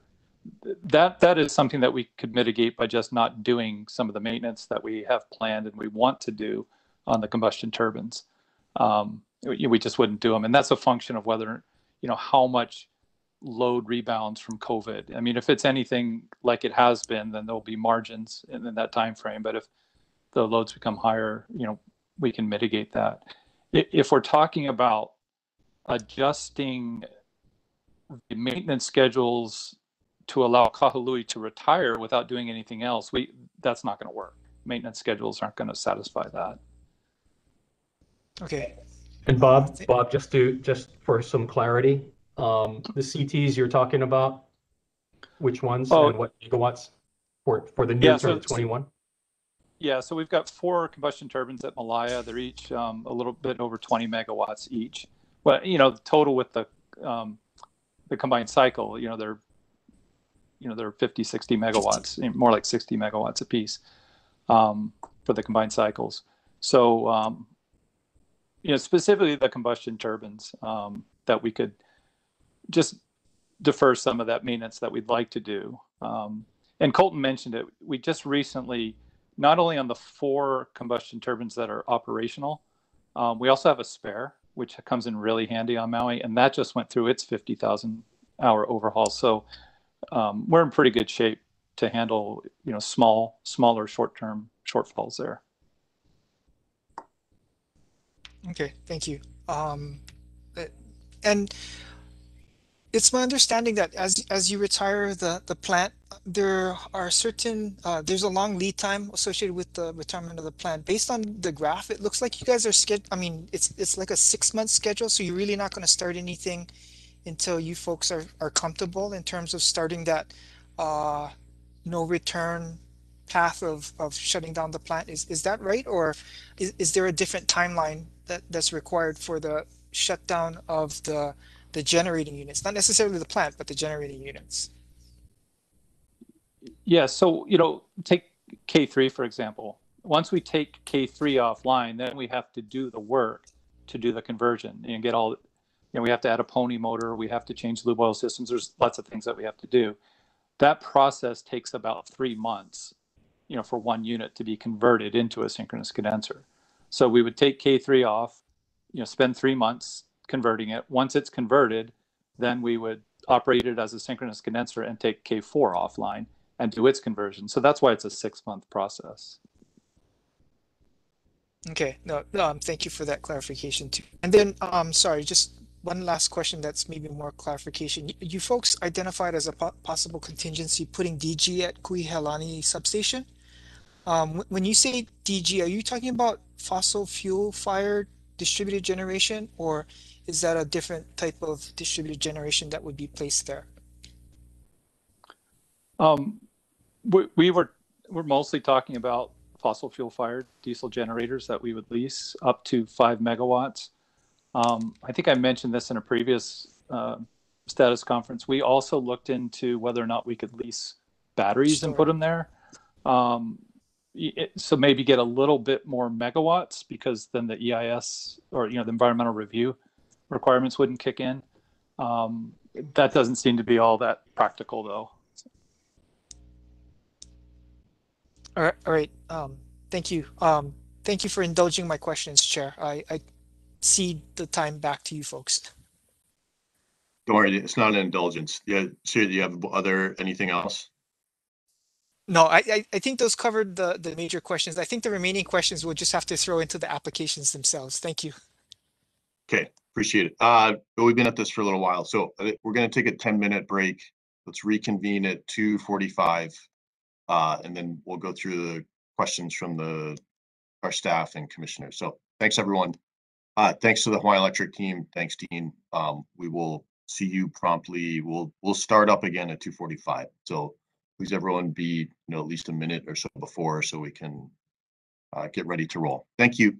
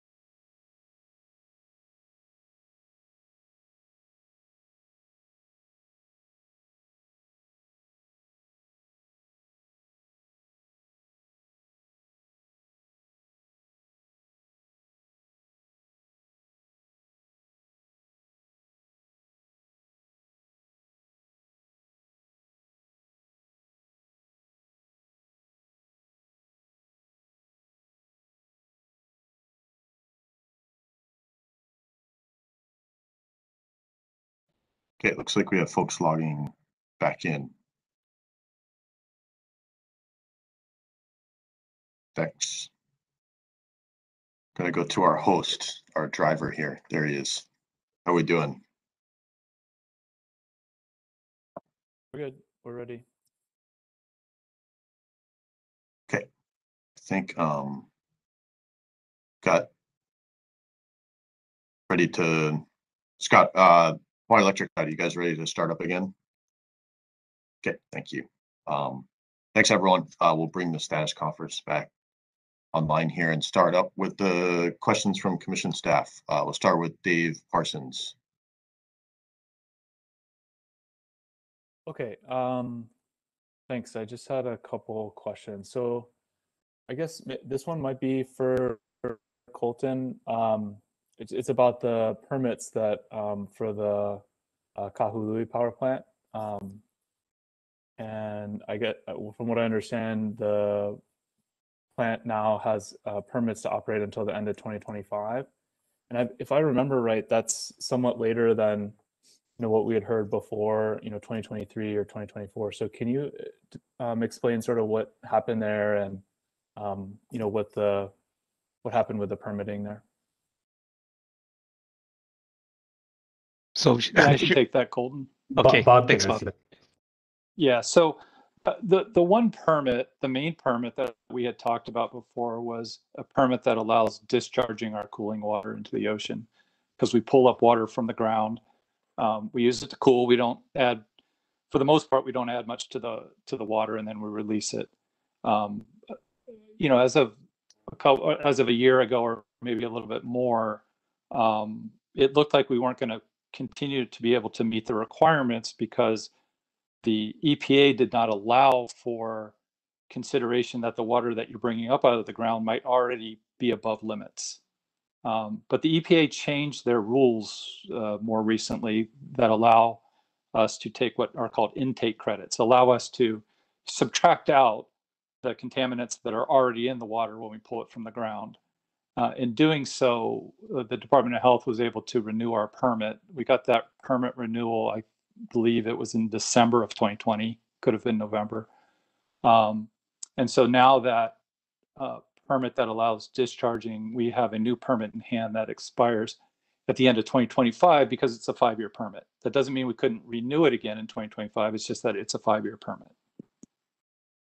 Yeah, and that's the NPDES, the National Pollutant Discharge Elimination System permit. Correct. Okay, thanks, Bob. And does that come with any restrictions on the operations of the facility or anything like that, or is it similar to how it is now? It's similar to how it is now. That would not restrict operation of the plant. Okay, great. Thanks, Bob. So then the other kind of set of questions I had was around, I believe it's slide 8 from your presentation, Colton, which shows, yep, this one. Okay, so one question I had was, it says here that in terms of replacing the capacity, prerequisite for replacing KPP would be getting the 115 megawatts of storage plus the 11 megawatts of capacity from the DR programs, or the 40 megawatts of grid charging storage. So I'm wondering, is there some sort of study that that you all did about sort of what's the trade-off here between DR and hybrid solar storage versus standalone storage here? Hey, Dave, this is Colton. So the 11 megawatts of DR services, and I welcome Shelly and Yo to jump in. That's the total of these 3 programs. The reliability analysis that we did assumed that level of contributions from those 3 programs, based around the characteristics of those programs, and then looked at different combinations of the stage 1 and stage 2 projects that ultimately led to that later chart that shows the energy reserve margin. We did not study, I think this is your question, Dave, did not study whether there should be a different sort of combination between DR services and grid scale resources. We took the DRs we were able to procure through the fast DR as well as to the 2 grid services RFPs, and we're able to award and included that in our calculations. Okay, so just to clarify then, you're saying that, based on the studies you have done, the 126 megawatts or so of storage plus DR would be sufficient to replace the 36 megawatts of capacity from the KPP facility? Or do you also need the 40 megawatts of standalone storage to provide that? So 166 megawatts of total capacity for the 36. Yeah, maybe we weren't as clear in the wording in that bullet. Greg, if I can have you shift to slide 17. This picture might make it a little bit more clear. So so we don't have in this chart, we can definitely do some follow-up analyses on this, Dave, but we don't have a line on this chart that represents a scenario of the stage 1, all the stage 1 projects, the various grid services, including the fast DR, and only the stage 2 solar plus storage, but without the Waiawa battery. That's not shown in this chart in any one of those lines. We just sort of wanted to do sort of the bookends and something that represents something that's in the middle. But I think your question is all the solar plus storage, not just the stage 1 ones, plus grid services. So we can perform that calculation and add it to this chart. Okay, yeah, because the way it was on the prior slide, it sort of had the or in there. Yeah, the or was misleading. I apologize for that. Okay, thanks. Okay, I did have one other question on the prerequisite slide. Dave, if you wouldn't mind going back. Oh, sorry. Dave, sorry, if I could just chime in real quick on that last question is, even with that portfolio, to the extent that projects drop out or get delayed, because like we saw Kamole leave and then come back, that, the portfolio as a whole is kind of helping to meet the reliability need, rather than relying on a single project to be able to assure the reliability. Okay, thanks. All right, so then my other question was about the other, it was actually back on the slide 8, Greg, if you wouldn't mind going back to that one. So the other prerequisite I just wanted to ask about is the sufficient grid forming capability. Is there a megawatt amount of capacity that provides this capability that is needed? What do you, or I guess the other way, that what does it mean where it says sufficient grid forming capability? Yeah, Mark, can you speak to that one? Yeah. So I think at this point it's hard to say or to quantify, as you were asking. I think what we do want to say here is that what we're finding in the interconnection studies, among other studies, is that the system does need grid forming capability, especially in these scenarios where we expect to run the system with majority inverter-based resources, for example, upwards of 90+% inverter-based resources supplying the load. So what we did in stage 2 is that we did require all of the stage 2 projects to have grid forming capability. So the idea there is, having multiple grid forming inverters online at a time, much like, you do have multiple synchronous generators online at a time, helps to reinforce and provide some level of redundancy for stability. And so what we're looking for in terms of grid forming is, providing that dynamic response and voltage response that can be much quicker than, say, a grid following inverter can provide. Dave, Go ahead, sorry, Colton. Mark. Yeah, Dave, the other reason why it's not just a certain number is because the grid forming capability of inverter-based system varies by the particular model of inverter and how they're designed and programmed. That's hampered by the fact that right now in industry there is no standard for grid forming functionality. There's no sort of baseline industry standards of what inverters need to do in order to provide grid forming functionality. I'm actually on the IEEE executive committee, and this is one of the things we're talking about establishing an IEEE standard for this, because right now what's happening is that individual equipment manufacturers are developing grid forming capability, and comparing one to the other, you'll see differences. And so it's hard to come up with just a single number to say you need X megawatts or something like that.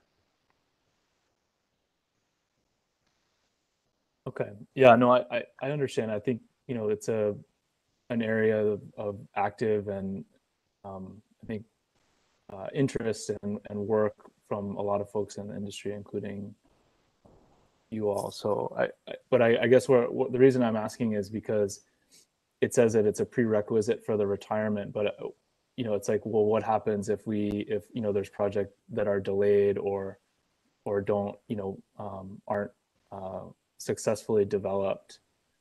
But it sounds like you're confident that if we got all the stage 2 projects that you would have sufficient grid forming capability, but it's still an area that you're studying. Is that fair? Yeah, it's still an area that we need to study further, but preliminary indications are that stated another way, if we didn't have grid forming inverters and we had the same type of inverters that were on the stage 1 projects, the system would be unstable. With certain dispatches where you're pretty much running off inverters. So, to remove that sort of any must run or synchronous generation commitments, we do need these stage 2 projects providing that grid forming capability. And at least that's what sort of the preliminary, the IRS type analysis is showing. Okay. Okay, thanks. Yeah, so then my last question, I guess, on this was about the voltage support and the synchronous condensers. I wanted to follow up on a question that Dean was asking about the potential to accelerate the the development timeline for that project. And Bob, I thought I heard you say that something about mid 2022, and I just wanted to clarify if that was a construction start time frame or completion of the project time frame that you thought you had the flexibility to accommodate, or what that was about. Yes, sorry if I created some confusion there. No, we couldn't do the projects in 2022. We can remain flexible in moving the time forward. We can wait till the middle of 2022 to make a decision, to move the construction earlier. I mean, the construction would happen after other resources go online and after there's been a sufficient amount of time to ensure that those new resources aren't having infancy problems and make sure that they're reliable, right? A lot of times projects come online and they'll have they work, but they're not perfect at first, and it takes a few months to get that down pat. So as far as moving the time of starting, I would say that potentially, third quarter of 2023 would be, how far we could move it up. Bob, I think to clarify, you're saying that come mid 2022, we would have a better picture of how we've been able to accelerate some of the other projects. And that would then allow us at that point to probably make a determination, to go ahead and start, our own acceleration of the synchronous condenser project. Thank you, Scott. That's probably a more succinct way to put it. Saying it Hopefully that differently. helps. Okay, yeah. I mean, the reason for the question is because it appears, I think if I'm kind of stacking up the different Gantt charts, right, and later in the presentation slides here, it appears that I guess if you take these prerequisites as at face value, that these are the prerequisites, that the conversion of K3 and K4 is sort of the critical path here, right? That has to happen before, and so it's the last thing on all of the schedule. So I'm trying to understand, what are the opportunities, if any, to accelerate that? I think you said perhaps 6 months could be found in that schedule. Just wanted to confirm if that's sort of what you meant, Bob. Yeah, let's call it 4 to 6 months. I'm a little hesitant to go all the way to 6, but that's depending upon what happens with the other projects, possibly. Okay, thanks. Okay, I'll move on then. I think the other set of questions I had was about the reliability analyses, and so I was looking at the filing that you all made on April 5th, and also the previous filing from January on the adequacy of supply. So there's in both cases, I think the filings are showing planning criteria violations in 2021 and 2022. Though I did know if I read it right, it looked like the April 5th filing was showing 28 hours of violations in 2022 compared to 46 hours of violations in the adequacy of supply report.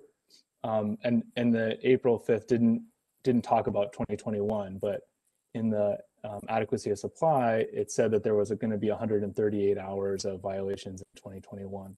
I'm just wondering, well, first of all, do you know what is the difference between the two analyses that were filed? Was there an update or some change in the method that happened for the April 5th version? Yeah, I think there were some differences in assumptions and inputs that happened between the AOS and the most recent analysis that was in our filing. Mark, can you speak to what some of those differences are? Yeah, I'd have to. Yeah, sorry, Dave. I'll have to go back and look at specifically the details of the differences in assumptions there. Okay. Let me see if I can get that. Yeah. Oh, sorry. No, I was just going to say, I mean, I think in both cases it's showing that there's risk in 2021 and 2022.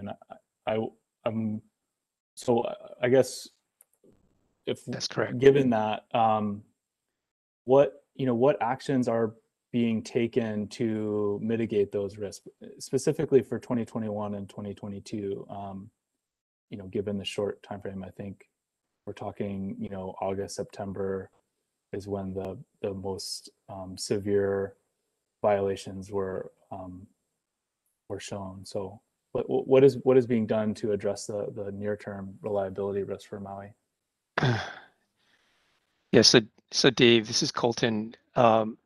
First of all, I think the biggest lever we have is to make adjustments to our maintenance schedule.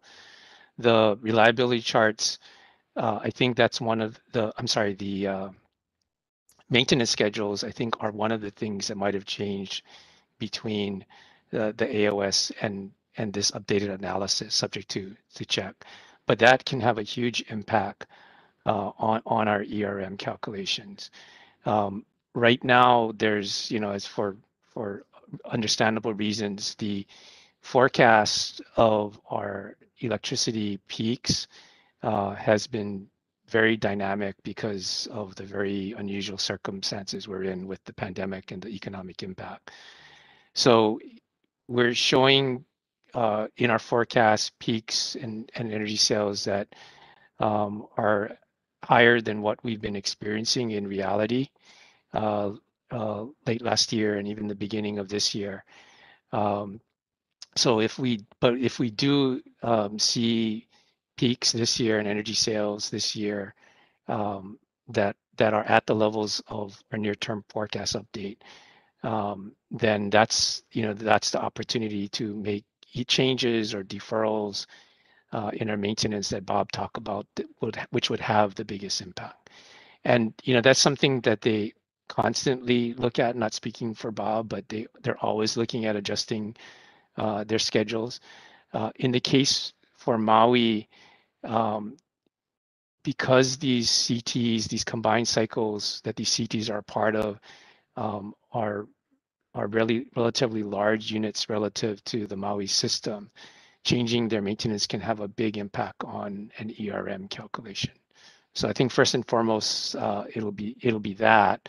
Of course, it's also the additional DERs that we mentioned. We want to see if there's an opportunity there. That's probably more of a 2022 opportunity, but we want to get started on that as soon as we can as well. Bob, anything else to add on maintenance, or Mark or others?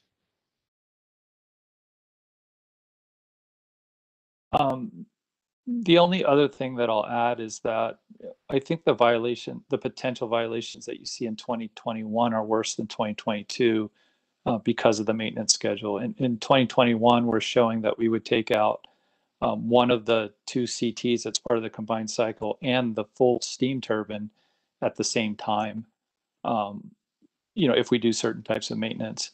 Whereas in 2022, we've adjusted the maintenance schedule such that at no time do we have the full steam turbine out at the same time as one of the combustion turbines. So you just don't see as large of outages for maintenance in 2022, and that's on purpose. So to put an end to this, our response, Bob will be looking at 2021 adjustments to the maintenance schedules for the CTs.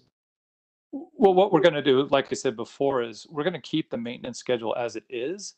And as the year goes by and we see how, whether or not the loads have picked up, we might defer some of that maintenance that we've scheduled. So if loads stay low like they were last year and they have so far this year, I think we can probably do most of that maintenance that we have scheduled. But if the loads pick up, if there's more return to tourism in the hotels on Maui, then we'll just defer some of that work, which we don't think will cause any kind of major issues for us. It's minor. Okay. So it's sort of you'll be constantly assessing the situation as you get closer to that period in the late summer and decide at that point. That's correct. I think that's prudent for this year, just because it's hard to predict exactly what the demand is going to be. Okay, thanks.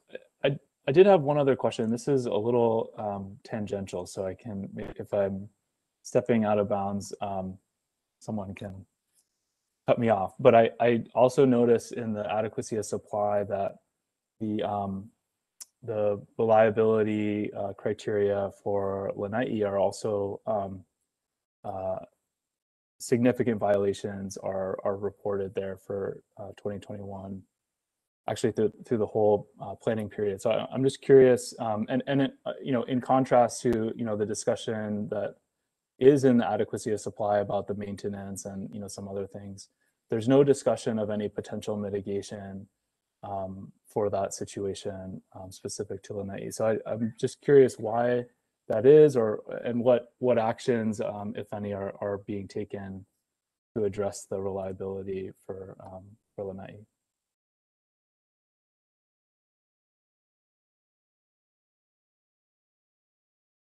Dave, I'll take a swing and ask others to join in as well.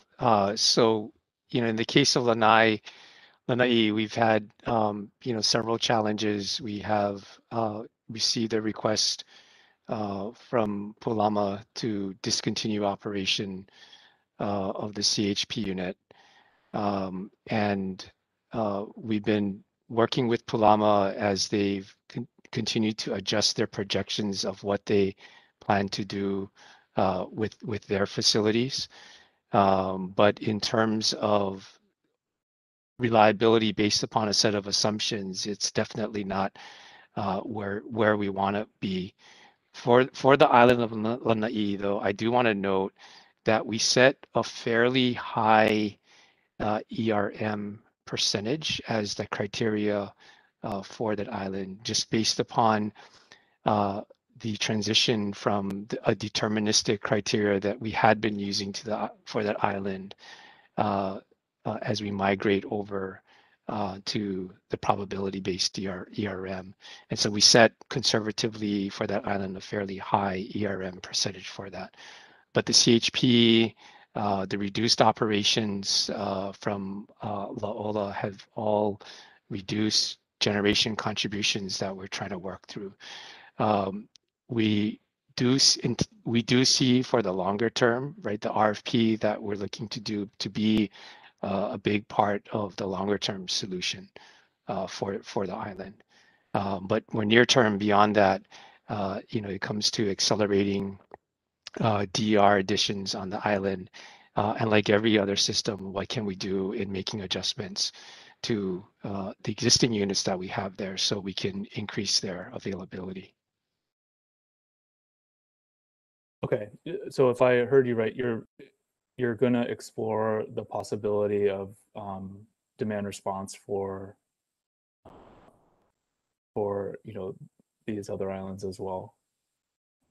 Yeah, I think near term, because the longer term stuff isn't like till 2025, 2026, right? I mean, that's sort of the timeline that has been general laid time out. frame. Yeah. Yeah, we do have riders, I believe, on the island of Lanai, but it's been years since I've looked at those in detail. But those riders allow for interruption on that island, I believe. Okay, thanks. Chair, those are all the questions I have for now. Thank you. Thanks, Dave. We'll go to Chief Counsel Caroline Ishida. Thanks, Chair. I just have a couple of quick questions. The first one is just to circle back to Dave's question about the NPDES permit. I'm wondering if you all know if there's anywhere where the all of the permits that the Kahului plant needs and has are filed, sort of lists are filed in one place with sort of the various timelines that apply to those permits. And if not, if it would be possible to do that, just because I think that knowing sort of when these timelines change and what parameters are involved in the permits, since they provide in some ways the bookend to retirement, it would be good for us to be able to see that, and then also just to be transparent about whether there are any changes or you all are seeking any changes related to those permits. If that exists somewhere, let me know. But if not, it would be great to have that. Yeah, I'm not aware of anywhere it exists. We'll put something like that together for you. Okay, great, thanks. And the second question is just one about timing. I noticed that MECO's application for the Waiawa BESS was filed on September 8th of 2020, and then the application for the Waiawa Switchyard was filed about 6 weeks later on October 22nd. And given that the BESS seems to rely on approval of the Switchyard and that you sort of anticipate the Switchyard coming online first, I'm just wondering from a planning perspective why the applications were filed in that order.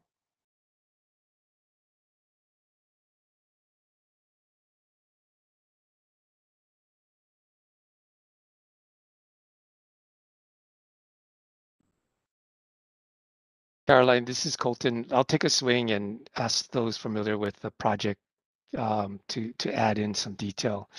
So one of the things that drove the timing let's talk about the switchyard. So the battery project has a longer execution schedule than the switchyard. And so we wanted to make sure that that process started sooner. The other thing, though, that factored in here is that the switchyard that we're proposing, although it becomes a very convenient location for a battery project and other projects to interconnect, the driver for the switchyard was to be an effective transmission solution by creating, adding breakers, adding relay protection that allows us to take longer transmission lines, segment them out so that when we experience contingencies, faults, and the resulting impacts can be minimized. And that really helps to reduce transmission line overloads because you have more of your transmission system intact with the switchyard. Part of the reason of the timing for the switchyard application is driven by the fact that the transmission impacts, the needs, the changes that the transmission system was seeing, not just with the planned retirement of Kahului Power Plant, but with the projects that were being added as part of the stage 1 and stage 2 projects, were having significant impacts on power flows on the transmission system during normal and contingency situations. So we wanted to account for and incorporate the benefits of the stage 1 and stage 2 projects based upon where they are located for their projects and how that changes, i.e. reduces the solution needed to address the transmission overload when Kahului goes offline and becomes retired. And so in the process of looking at incorporating those changes into the transmission system and taking the time to do that, we were able to save almost $30 million in the cost of the transmission solution by incorporating all of the changes that were happening on the transmission system. The downside of that, to your question, Caroline, is that it resulted in us taking the time to incorporate that additional later information ultimately into the solution and the application, and that resulted in an application later than what we would have otherwise been able to deliver. But we felt it was worth it because we could propose a project that was, I think the true number was like $28 million less than what it would have been otherwise.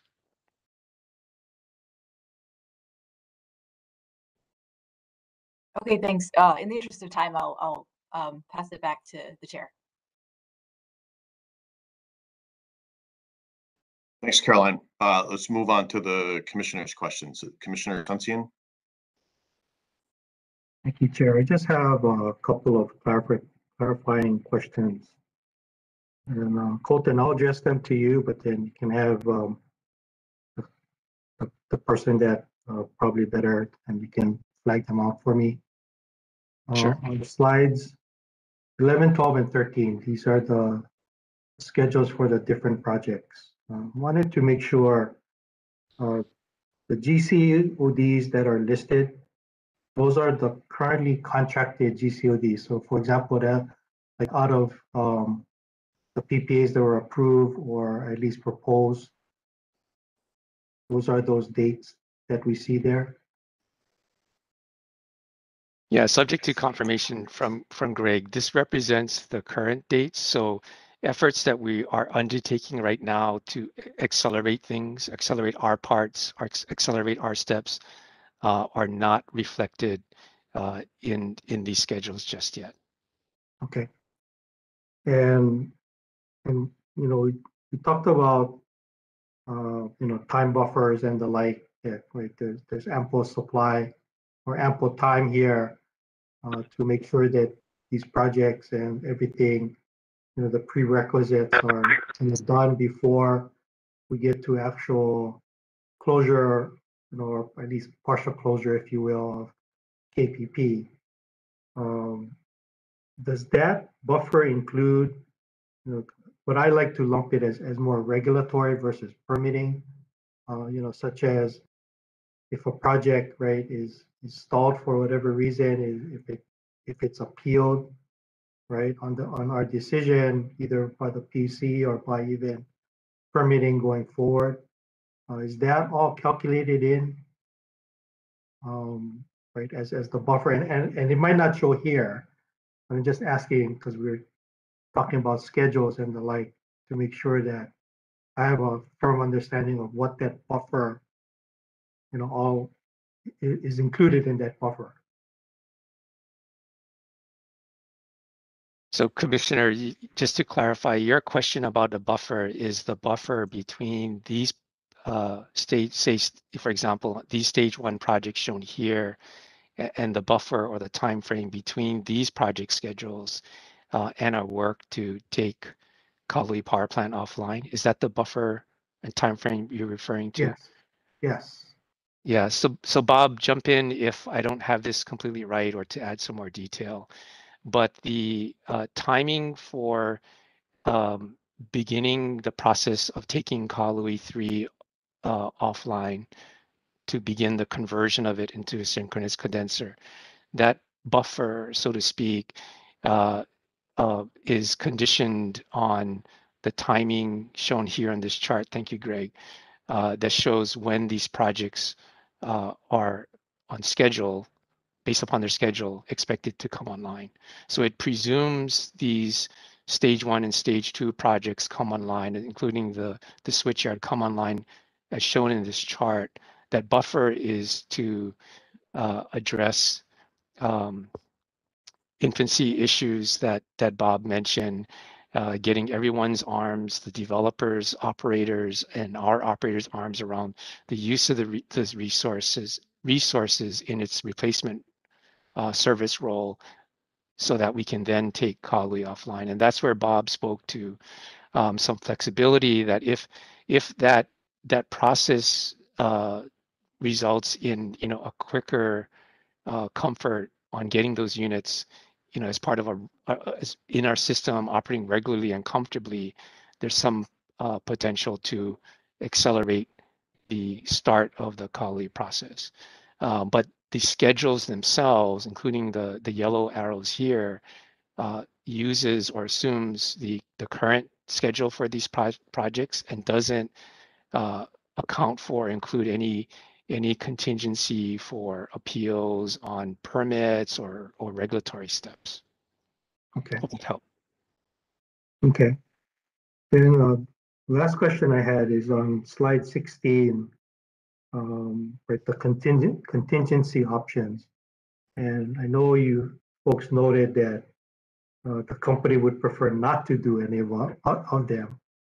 But should you need to do any of these, are these listed in any kind of order or priority on which one you would look to doing first or second or last resort? I'll tell you, Commissioner, that it wasn't put into this slide with any particular order. Each of these have potential contingency values, but they also have different sort of prerequisites in terms of timelines that you need to enable these. And of course, they'll come with different costs. So making maintenance adjustments, deferring overhaul elements, for example, has a completely different profile from taking the effort to go and lease DG's source diesel fuel or biofuel for that resource and getting it installed and operating it. So they'll each have its own sort of lead time, for lack of a better term, associated with it. But there's no priority or urgency listing on here. I would assume that. It's fair to say adjusting your maintenance outage schedule has the least from a external perspective of approvals and so on. However, as I think we all understand, that does come with some additional risk, right? If you are going to push out maintenance. So that's the other two involve permitting, involve operational installation of equipment, right? If we have to modify fuel at the plant, so more complicated for sure. But Bob, you can jump in here too.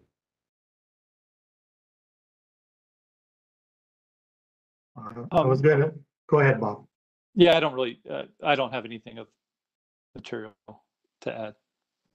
I was going to add that, you know, based on this, I would assume that what we're really going to focus on is getting those projects online so that it falls back into that graph, right? That we can kind of rely on that graph of things coming in, right? And then for you folks, right, one of the prerequisites of looking at synchronous condensers, right, converting them over and the like. I think that, I mean, from what I'm hearing, I'm not, you know, it's not listed here, but my interpretation is that, right, that's really the priority. The priority is on getting those right, all of those prerequisites that are listed on the other slide before we even get to these contingency options. Yeah, maybe I can, you know, just going back to our three overarching objectives, we actually want to retire Kahului Power Plant as soon as we can. But the as soon as we can depends on making sure we have those resources, those new renewable storage resources in place, so that we can, you know, obviously make our reliability margins and such. So one of the things that, you know, when I think about the buffer, to your question, Commissioner, your earlier question, you know, we know that we can technically operate that plant through the end of 25, given existing permits. Anything beyond that, it gets complicated, even more complicated in terms of additional permits and, you know, switching over to ultra low sulfur diesel or those types of requirements. So our plan is not ever to have to run this plant beyond 25, which then circles back to the major focus is what you see here, accelerating those other projects and synchronous condensers and so on. Okay. And I just to add real quickly, Commissioner, you know, before we even get to those three options, you know, consistent with the portfolio approach, you know, we are going to be looking at DER very closely to see if we can get that online as well. Okay. All right. I think that's all the questions I have. Sarah, you, back to you. Thank you, Commissioner. Let's go to Commissioner Potter. Good afternoon, everyone. Thank you all so much for being here today and sharing this presentation with us, as well as the update on the Clearway projects, where we were all very excited to see that as an opportunity unfolding that we can pursue and perhaps find some relief in some of the constraints we're working against. So thank you very much for this presentation. I'm going to begin by asking a little bit about, you know, Waiawa BESS has been kind of a hot topic so far, so I'll just continue that line of questioning a little bit. So the BESS project is going to come online in 2022, which allows, you know, the companies to garner quite a bit of experience operating the battery. And the battery is actually capable of providing reactive power, voltage support, voltage stability, FFR. It has more capability than just providing capacity. And so, and I know you're all aware of that. But in the next year, you're planning on including synchronous condensers to provide essentially those functions of, you know, of voltage support. And I'm curious to hear on whether you're doing that for reliability or if you're trying to just have sort of these types of projects be mutually exclusive so that they're not sort of value stacking the types of services that they can provide. Is there a reason why you're not going to just sort of maximize the Waiawa BESS and maybe consider not doing the synchronous condensers, or maybe only one, in order to minimize the cost to the ratepayers? Yeah, so Commissioner Potter, I'll start and ask Mark Asano to add to it. So when we look at providing reactive power and voltage control from, say, Waiawa, as well as from the synchronous condensers, right? As much as possible, we want that function to happen without having to rely on must-run fossil generation. So it's not just to potentially be the replacement for Kahului Power Plant, but what we're looking for is the provision of voltage control from newer resources that allows us to turn off or not start conventional generation that would otherwise need to in order to provide that. The other thing that gets specific to your question about why Waiana and synchronous condensers is because of the unique location of Kahului Power Plant. So the Waiana storage project, which is expected to come online in the first half of 2023, is connected to the Waiana switchyard, which is part of the 69 kV transmission system. So unfortunately, it's not in the location that can provide the same local reactive power needs and voltage control on the 23 kV system that Kahului provides. And that's why in total, in looking at the entire system, we're looking from both set of resources providing voltage control and reactive power. Mark, anything to add? Yeah, I mean, I think you covered it. Is the voltage issue is a locational issue, and so where the Waiana BESS is located versus where the Kahului condensers would be located does matter in the analysis. And I can go back and check, but I think the study that was part of the application did look at some sensitivities around including Waiana BESS as a possible source. And I think we're still thinking that based on the results, the analysis, that we still needed a voltage source on the 23 kV system. Okay. And just to clarify, because I'm a little confused, because what we just talked about and Chief Counsel asked you was, the connection between the switchyard where and that would connect the KPP synchronous condensers and help with that transmission condenser, and also the 69 kV lines are also feeding in to that switchyard. So what am I missing? I guess if so, yes. Yeah, when the Kahului Power Plant is no longer generating power, most of the power to serve Central Maui is going to be flowing from the 69 kV system down through the 23 kV system. So essentially what the Kahului Power Plant does today is it relieves some of that loading it relieves the power that needs to flow from 69 down to the 23 kV through the 12 kV system. So when you don't have that power source on the 23 kV system, then it creates overloads on the 69 kV system. So that's what the Waiana switchyard is solving. And then also along with that, on purely just the 23 kV system, you need voltage support. And so that's where the condensers come into play, providing voltage support closer to the load center, so i.e. on the 23 kV system near the loads. Okay. So there's two kind of functions that are being solved that the Kahului Power Plant provides. So do you anticipate the Waiana BESS to provide that frequency, or I'm sorry, the voltage support and the reactive power on the 69 kV line as well, or are you just perceiving it as a capacity tool? The voltage problem that is triggered by the retirement of Kahului Power Plant is something that can't necessarily be solved from a resource on the 69 kV system. So the Waiana BESS specifically won't mitigate the voltage issues caused by the Kahului retirement.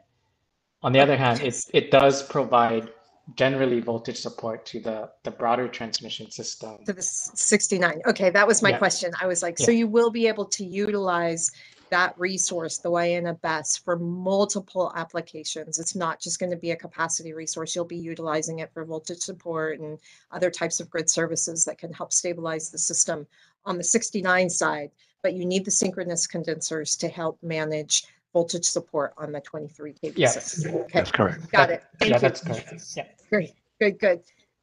Okay, so I'm going to switch to DERs and DR because it's one of my favorite subjects. So I'm just curious, can you give an update on the progress of the GSPA 1 and 2 in terms of the procurement and actually how much of that resource you have available on the grid now today?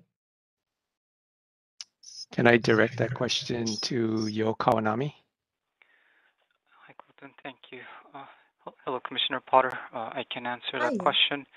GSPA 1, which was approved and commenced last year, took a little bit of a delay due to the pandemic, but we are, the actual number, I am not sure. I think it's a few hundred kilowatts we have online with GSPA 1, and one of the larger components of the GSPA 1 is a battery system over at Maui College, and that should be online relatively soon, so that will give us a good bump this year. Again, apologies on the numbers. I think the number was closer to 1.5 to 2 megawatts.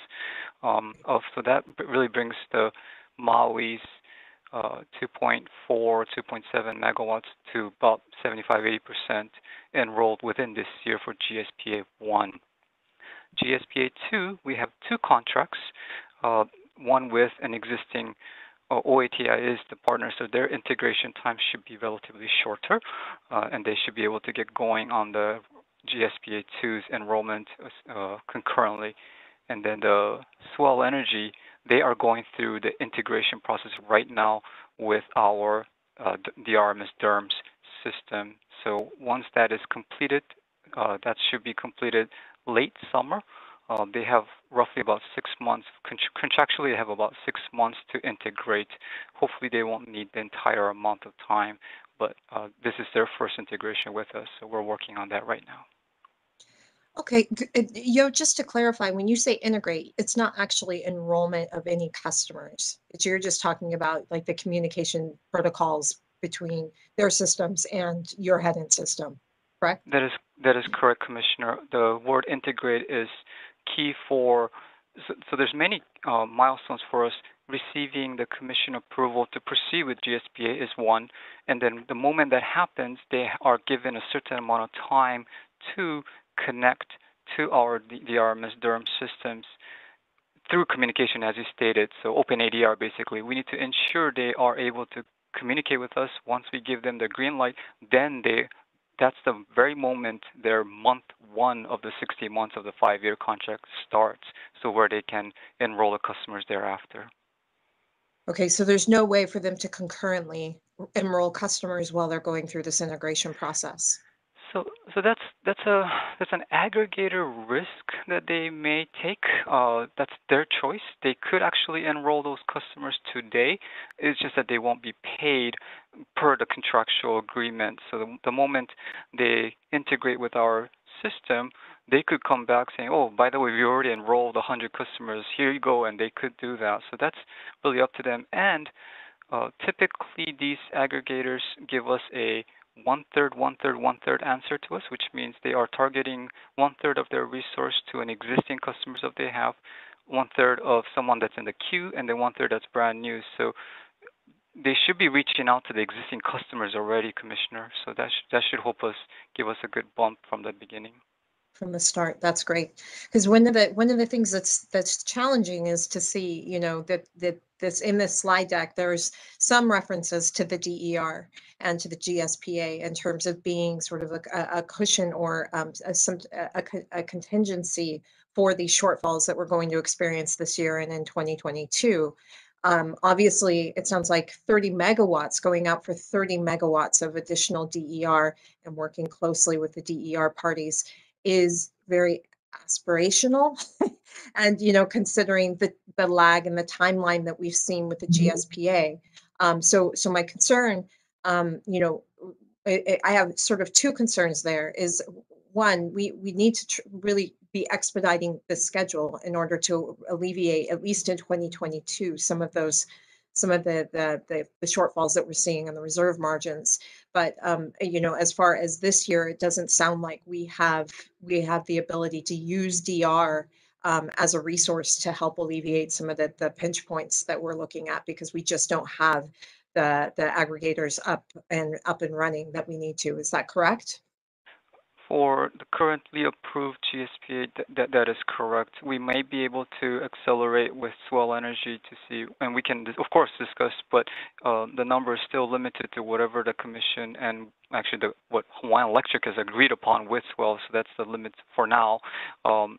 To your point, Commissioner, the Commission has given us a guidance on, for Oahu, a emergency demand response program to accelerate Oahu's fulfillment of such capacity need. This is a very similar approach. So when Colton presented the 30 megawatts, we had that very similar type of project to be considered for Maui as well. And we are working with the DER parties. We met twice last week and once this week already to continue the discussion. What is that right level of program that could achieve some level of that mitigation? So we've been also discussing, myself have been discussing with Mark Asano's team on if we were to try to approach the need, where is it? And it seems to be, as Commission stated, the evening peak time. So we are trying to target that approach to see, okay, DER parties, what can we do quickly? What does that look like? So we have a DER order program check meeting coming up next Wednesday.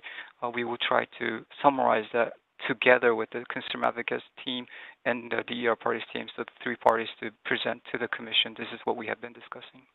Wonderful. That's great. So I would heavily encourage you to include Hawaii Energy and energy efficiency into the conversation. They definitely can contribute to the cause for sure. So, you know, I mean, this needs to be an all hands on deck kind of approach. And, you know, just to pick up to, I believe it was Colton that mentioned that that Lanai, there would be an effort to, you know, to pertaining to Dave Parsons' question, that the DR would be pursued on the Lanai. Is there anything in your horizon that would support that, or is that? So for, if we were to go back to a little bit of a history, for the past 3-4 years, we have been blessed with the opportunity to tackle the aggregator approach first, to ensure to see if the aggregators are able to participate on the state of Hawaii and provide these grid service requirements. We've targeted the first RFP. You know, Colton asked me this question, and it gave me a reminder. 2015, when we did this RFP, we actually didn't have a ceiling. We just wanted to see who could bid for what. And then the second time around, with Commission guidance, we maximized to the extent possible. And to everyone's notice, probably, we did not get the 100 megawatts type of bids. So and hence the Commission has guided us, maybe we should look into programmatic approach. So we have been very active to coexist with the aggregators program track with something like an emergency demand response program. We are also looking into rooftop rental program, and we are also submitted an advanced rate design proposal. So what am I saying? I think it's going to be a 3-prong, 4-prong type of approach, Commissioner, to see how we can gather that 30 megawatts, not from a single approach, but collectively from the various approach, I think is what we're looking at. And can that be translated to Lanai? I think it is translatable to Lanai. So I will have to work with Colton's team to identify what is that magic number. And frankly, personally, I don't know I haven't done my homework. I don't know how much DER already is on Lanai, and to be able to assess that, that would be my homework, Commissioner. Thank you, Yo, very much for your answers. I want to bring up one point. In the update, the on the Kahului of the transition plan. Sorry, like what's the word I'm looking for? And the Kahului transition plan. Transition plan. There was a footnote. It was footnote 11, and it was talking about grid services and, you know, and procuring the 30 megawatts for the island of Maui. And there was a statement about, you know, it referenced the hot summer heat wave that happened in 2020 in California, and how the ISO found that, you know, what had been committed to market didn't actually manifest. And it was sort of it seemed like an interesting way to sort of shirk off the reliability of demand response by referencing this report that was isolated to a very specific and intense event. There was the heat wave lasted a very long time, was very intense. And we all, in the DR practitioner world knows that not all DR shows up, but it was an interesting footnote to add to that transition plan. And I'm curious if you have any insight on why that would have been included, to sort of discount demand response as a resource for the island of Maui. I'll do my best to answer that, and I may need Colton and Mark's help with this, but it was a data point, Commissioner. To your point, I think you said it better than I could have, which is DR is not always there. And as an example, the commission has allowed us to proceed with fast DR of 5 megawatts of enrollment, which we were very excited for Maui, and we got the 5 megawatts. With that said, do we always get that 5 megawatts every single time? It's a little bit tricky to that point. And furthermore, I think, Commissioner, you were there when the DER parties explained that they're not really happy personally with me when I mentioned a 10-day baseline approach and to say who is delivering what at given time.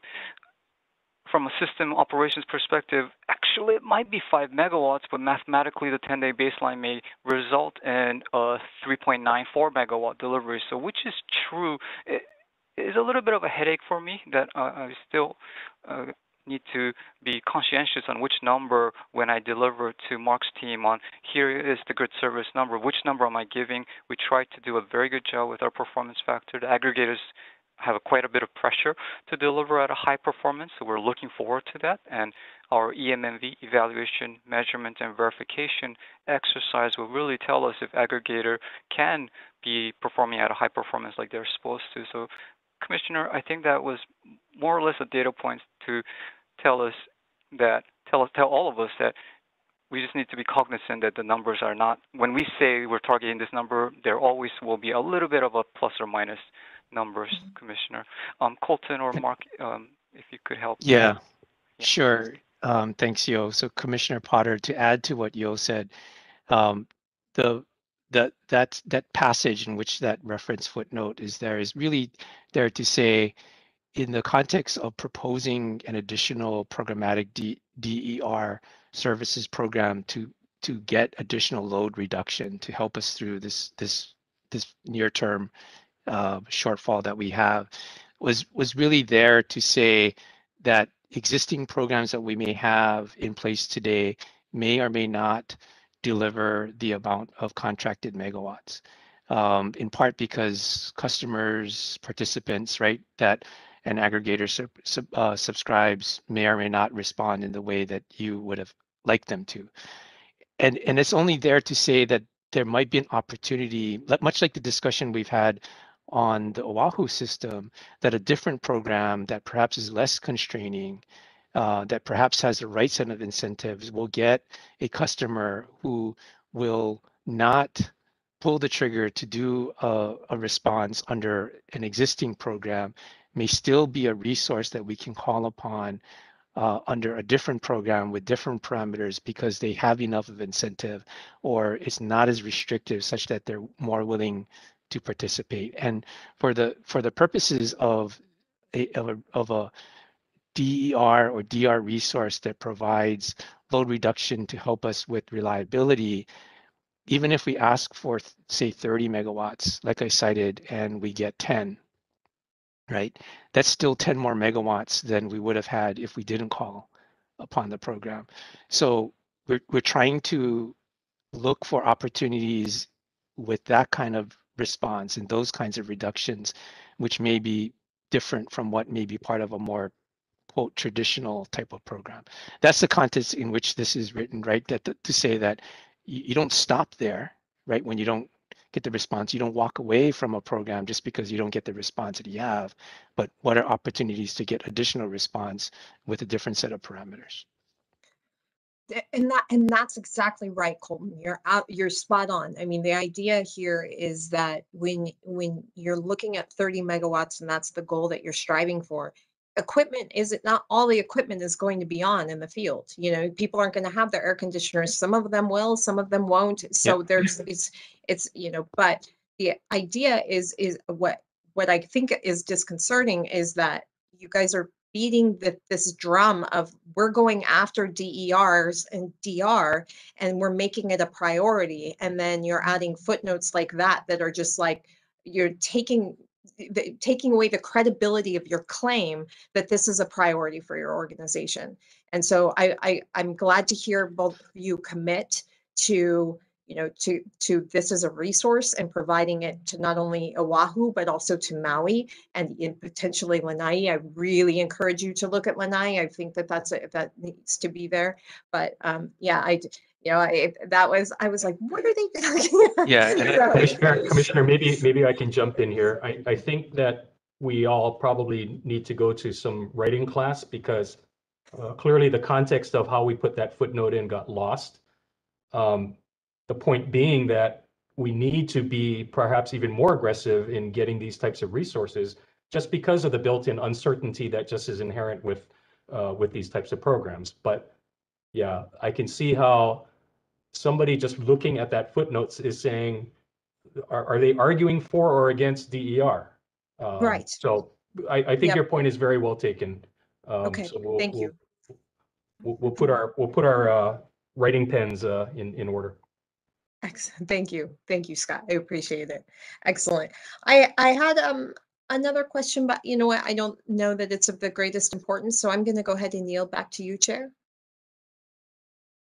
Thank you all for your comments. Okay, thank you, Commissioner. Thanks everyone for your patience. Covered a lot of ground.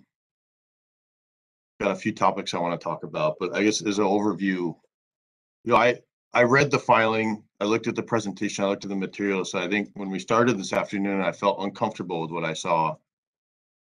Where I stand right now is very concerned, to be generous, but I hope by the end of this, some of that can be repaired, but remains to be seen here. So I want to first start with the transition plan.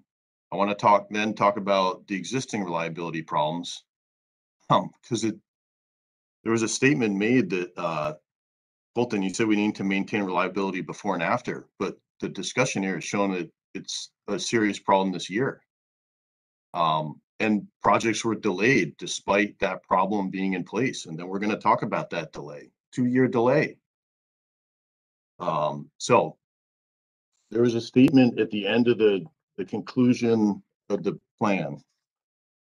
It says that the companies believe the KPP transition plan is robust and resilient and will over time maintain reliability, lower customer bills, and significantly reduce carbon emissions. So let's talk about the robustness and the resilience. So if we can look at the slide 17, slide 17 of your presentation, please. If Greg can put it up. Okay, so I think thanks for putting this together, Colton. You did a good job explaining it, and just what I look at here is, well, in a second we're gonna talk about the near term where you already have existing violations. But what we're going to talk about is, let's talk about the transition. Here's what if we look at what I call the first pillar here, and that's the first increase in resources. So what I circled here, what I circled around that is highly uncertain. That pillar looks shaky to me. Look at the 4 projects there: Waiahu, Waiana, Hulehu, which actually very good news. The commissioners have signed off on that approval today. That order should be filed either, well, I think probably tomorrow morning or possibly late this afternoon. So this is, breaking news for everyone. We're trying to do our part to move these along. So that's positive. That's all in the works. So that, so that'll help meet the timeline. Kamaole, as you said, that was just submitted in February. This is the reality of this, right? That the project ownership shifted and there's a delay to that. But if I look at those 4, one of those is on appeal. 1, it's going to be subject to more discussion based on our discussion of battery projects here. The other two, one's we've approved, still has to go forward, and one is behind. So again, that to me, that's the first pillar, and it looks shaky. What happens if you can imagine all sorts of scenarios with all four of those, including not seeing any of them by the timeline you have K3 retire. So what if that pillar crumbles? So where it seems to me that we've set up another situation very similar to what we're facing on Oahu, where those don't come through. The project that could have been filling this in the near term all along has been delayed 2 years. That comes later. And then again, our backs are right up against the planned retirement.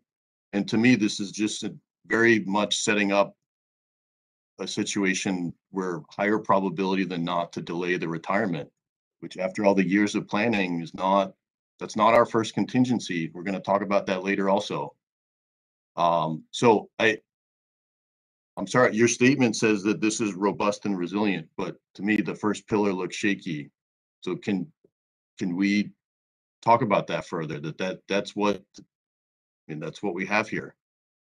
So how do we move more pillars? How do we make it more? We want it to be robust and resilient, but what I'm looking at seems to me is prone to crumbling. So I guess Colton and Scott, if we can start with that. Well, Chair, maybe I can start, and Colton, you can jump in here. But I mean, I just want to acknowledge that is why we're all gathered here today, right? To share information, current status of all these different components of this transition plan. And, going forward, really digging into each of the details of these projects and the different steps that they still have to get through, and be able to look forward at how do we accelerate any one or more of those steps. So clearly, as I think one of the strongest themes we wanted to relay today is that, we heard loud and clear from the commission in the earlier status conferences that it's not just good enough for the company to just focus on its own parts of the puzzle, right? I mean, that's critical. Look to see how we can shave time off. Can we move things in parallel? Can we take things off the developer's plate and put it on ours? So that's absolutely critical for us to do. But then even more so to go beyond and look to see, as the developers themselves have other approvals. I mean, this is where, I think when we put in the bullet point on one of the other slides about leveraging whatever we can take away from the work that's being done under the governor's task force here on Oahu, that's exactly what we also need to do to apply to each of these Maui projects, right? So weeks, again, will add up to months, hopefully, and we can address these different projects. I mean, everything you said, Chair, is factual. There's always going to be risks to any one of these projects, whether it's utility owned or IPP developed, or on the customer DER side, there's always going to be those risks. So, as far as exploring additional contingencies, well, our major focus right now is just trying to get these projects done, if not accelerated. That is our first push here. Beyond that, it is a matter of making sure that we're going to be working with others like Hawaii Energy, the demand response side of the house. What can we do to shave these peaks off? And I think that's what we're here for. Okay, go ahead, Colton. Oh, I'm sorry to interrupt, Chair. Just real quickly, some of the risks you identified, like Scott said, they're real. These are issues we have to work through. I do want to add, though, on top of that a lot of the things that we identified and are already having conversations with the developers to accelerate their project, to sort of offset or prevent any further delays, are not baked into these schedules yet. So things like our quicker engineering review times, faster pre-commercial operation testing, and all of the steps there those are things that we've committed to, or working with the developers to embed within their schedules to either move those pillars to the left, or if they are facing headwinds that are causing delays, to offset those delays.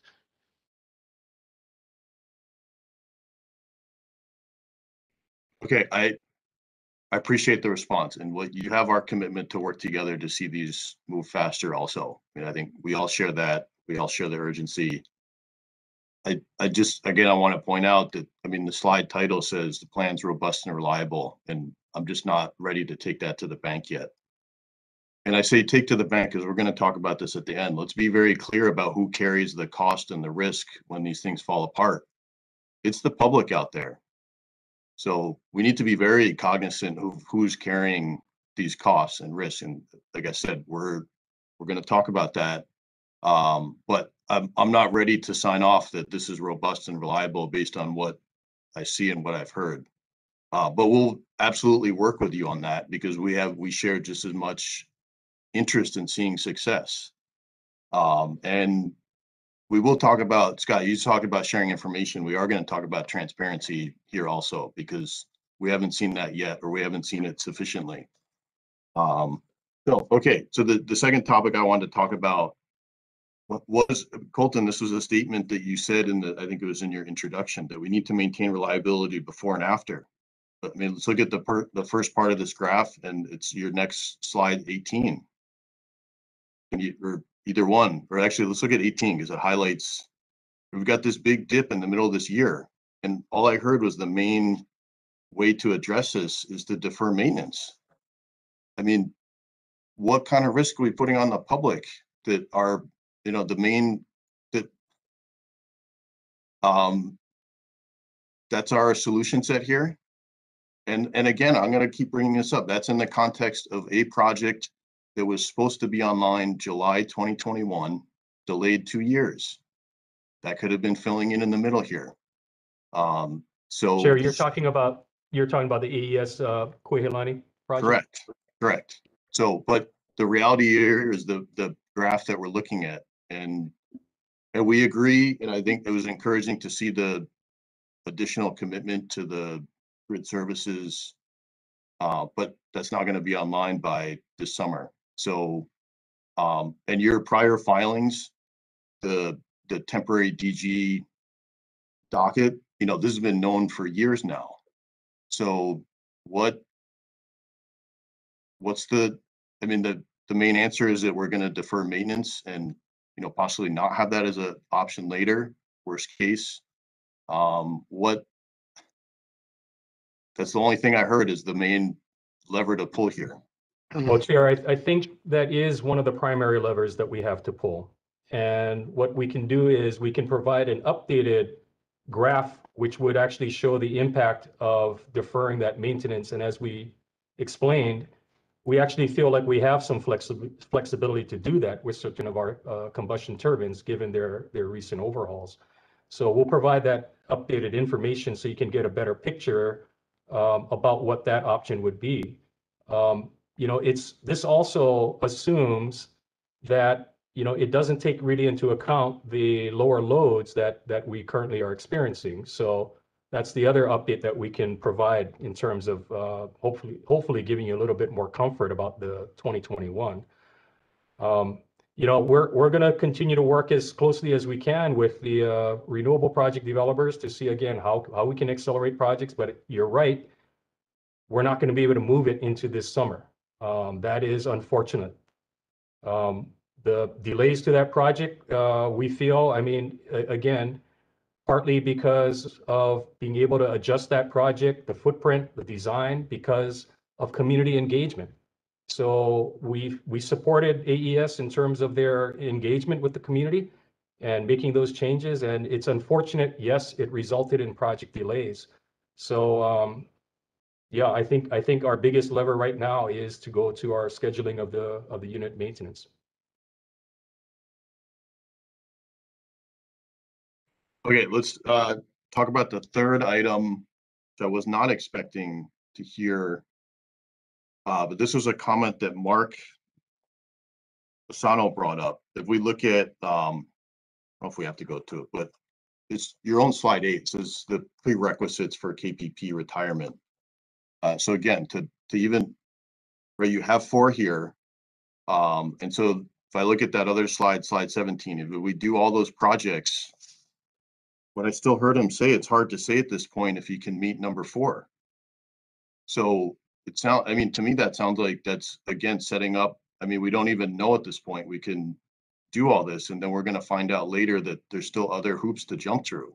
And again, it just feels to me that's setting up another delay in retirement. If we don't even know at this point about what the megawatt requirement is for your 4th prerequisite. So, I mean, I wasn't expecting to hear that today, but that's a concern, again, that we're setting up the bar to move again later. Chair, maybe I can ask Mark. Mark, what's your projection in terms of when we'd be able to get a better quantification of the grid forming services that we need? And what's our pathway? Yeah, so we are wrapping up those IRS studies. So I think there's a few, I think the main thing is to be able to tune these inverters, because it's, I mean, like we've been saying, it's a new technology, right? So we need to get this right. So I think the likely outcome and recommendation from the study is to make sure that we can tune these inverters properly so that they interact with each other in a way that's not detrimental to the system. And when would we have that better picture, Mark? When would we Yeah, I think we're looking at towards the end of this month. It might bleed into May a little bit, but we're wrapping up those studies shortly. Okay, so that's helpful, but let's say if the study comes back and says you do need to make changes, and so projects we need to, I mean, there sounds like a possibility there that's either leading to delays in some of the projects we have on this timeline and or need for additional resources. So that sounds like a possible outcome from that study. So what do you, again, you're going to come back to us and say we can't do this on this timeline? Is that the, I mean, to me, that's the logical next step. So yeah, we don't expect any major investments at this time that we're going to be needed. I mean, it's, the flip of this is that if we didn't require grid forming inverters as part of the RFP, the system, what we were finding in the study, the system is unstable. So the grid forming inverters are certainly helping to stabilize the system in these conditions where you're not running any synchronous generators. So, we do think it's certainly a positive benefit there that we required grid forming inverters as part of the stage 2 projects. No, that's understood and appreciated. But Mark, what I'm working with is the statement that is here at the conclusion of the report. It says that this plan's robust and resilient. And what you're telling me is we haven't finished the studies to know whether that's true. Is that an accurate statement? Yeah, well, based on our preliminary results, what we're seeing right now is that the grid forming inverters do a lot to stabilize the system. So we required the grid forming inverters as part of our stage 2 RFP, correct? Mark? Yes. Correct. Yeah, that's correct. And what we're doing right now is completing studies which will be more detailed in terms of how you tune those grid forming inverters, correct? Yes. Okay. Assuming those projects and the tuning get done at this stage, we're pretty confident we will be able to acquire this sufficient grid forming capability. It's just that you couldn't answer a quantifiable question that Dave asked earlier. Is that correct? Yeah. Yeah. Okay. I know we don't have the right full answer for you, Chair, today, Chair Griffin, but when we complete these studies within the next within the month, we'll have much better information. So that's understood, but let's also keep. just keep in mind, what I thought we heard was that based on the existing permitting, there's only 1 more year timeline you can get extension on the plant. And that's not the direction we're headed, but I mean, that is, you know, at that point it becomes a hard constraint, and or you have to go back and ask for additional time, work time. So, you know, we're not dealing with an infinite buffer here.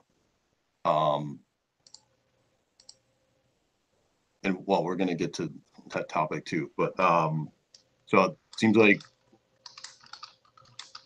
you know, we're presented with this information. We're presented with what we need to go out to procure and get this done.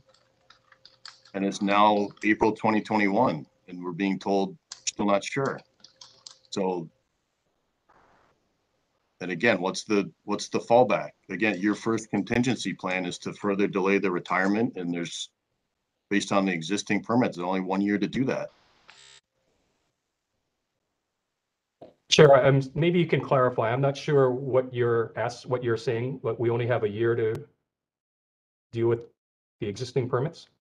Can you clarify that? No, I thought that was the discussion with Bob. That was in the, maybe I misunderstood. Let me clarify that. The permit is a 5-year permit. We have to renew it again at the end of the 5 years. We've had to do that for the whole life of the plant. So there's no reason for us to believe that we could not renew it again. Okay, Yeah, but that existing permits are in place until through the end of 2025. If we needed to pull that trigger, we would have to start working on those permit extensions or renewals probably in the 2024 timeframe. Or 2023. Or 2023. Just so I'm clear, that under the existing permit, it's there until 2025, and your current timeline to retire the plan is 2024, right? So it's 1 year. Correct. That's right. Correct. If we had to, though, get another 5-year extension of that permit, there's no reason for me to believe that we couldn't do that.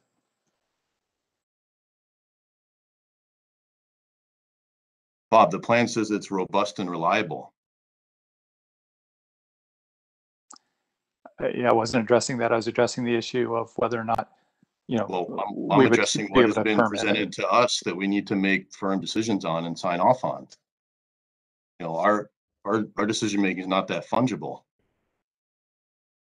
Yeah, Chair Griffin, you know what we're trying to explain here is that we get the urgency of moving these renewable projects and storage projects along as quickly as we can.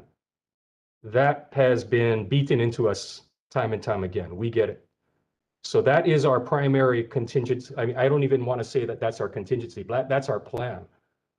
Now, when you talk about contingency plans, which we really hope we never have to execute, that's when you talk about, okay, in 23, where are we? Do we have to make a decision to file for new permits for this Kahului Power Plant, right? We don't want to do that. So, but yet that is a possible contingency option if we absolutely had to go down that path, which we, again, do not want to do that. So we're just trying to clarify what we think of as contingency options versus what our plan is. And even on that plan, again, we get it that everything has to be done, you know, whatever we can think of, DER, grid services, accelerating the projects, working with the developers, the county, whoever we can think of, that's what we have to do, all hands on deck. We certainly, we get that. Okay, just want to make sure it was clear. Commissioner Potter brought up the discussion on DER. Again, I read the same thing. The footnote, I think we can all agree every generator, nothing's 100% available, but decisions to call that out. So if you think that, or let me just offer that it would seem to inform skepticism of the commitment to that option, but there was an extended discussion of it, so I won't reiterate any further. But I do want to talk about, we have talked about the existing reliability concerns. We talked about the graph. I do want to talk about the one question that we asked. hasn't come up yet, but you know, it's never lost my radar that one person here on the call was without power for 7 hours end of last year. So that's Leo and I's colleague. And so, you know, we've continued to ask questions about what the plan is on these high wind events. People on the west side of Maui, thousands of people in resorts were without power. And what I read in that response was there was some general references to putting in an ADMS, what your mitigation measures are. So there's never any discussion about when any of this is happening. And, you know, these are not isolated events. That same storm, there were serious reliability problems on Lanai, I believe Molokai, actually, I believe every island.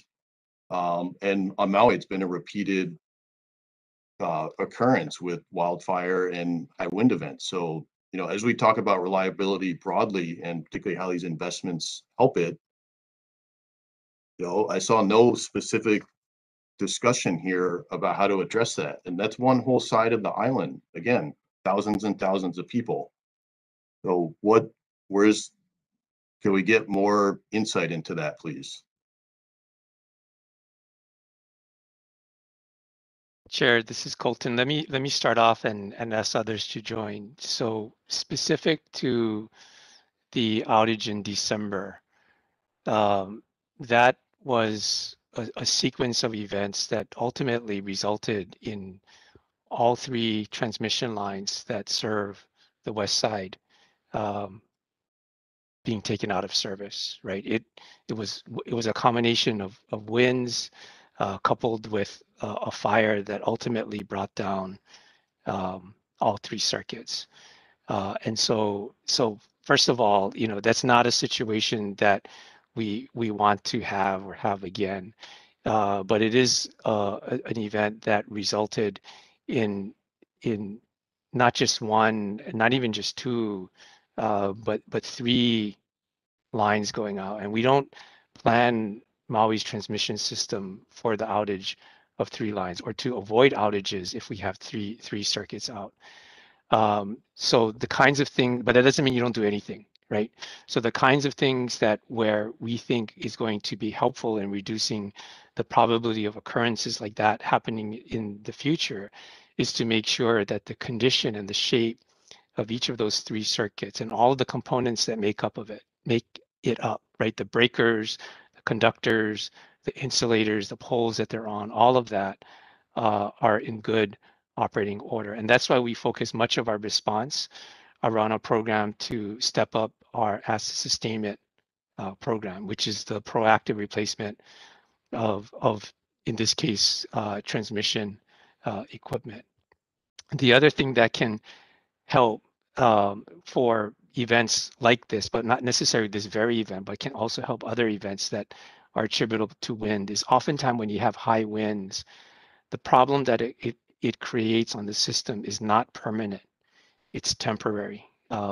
Conductor spans slap into each other, a tree brushes into a conductor, things like that.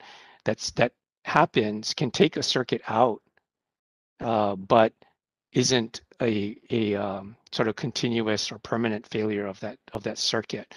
So we made reference to our grid modernization strategy, but because it includes automation of our system, so that when we have incidences like that caused by high winds, the outage is either momentary, or if it's a sustained outage, it is made shorter. So those are the kinds of things that we think can help when we have situations where we have a multiple series of events that occur, like the one in December that affected Commissioner Potter.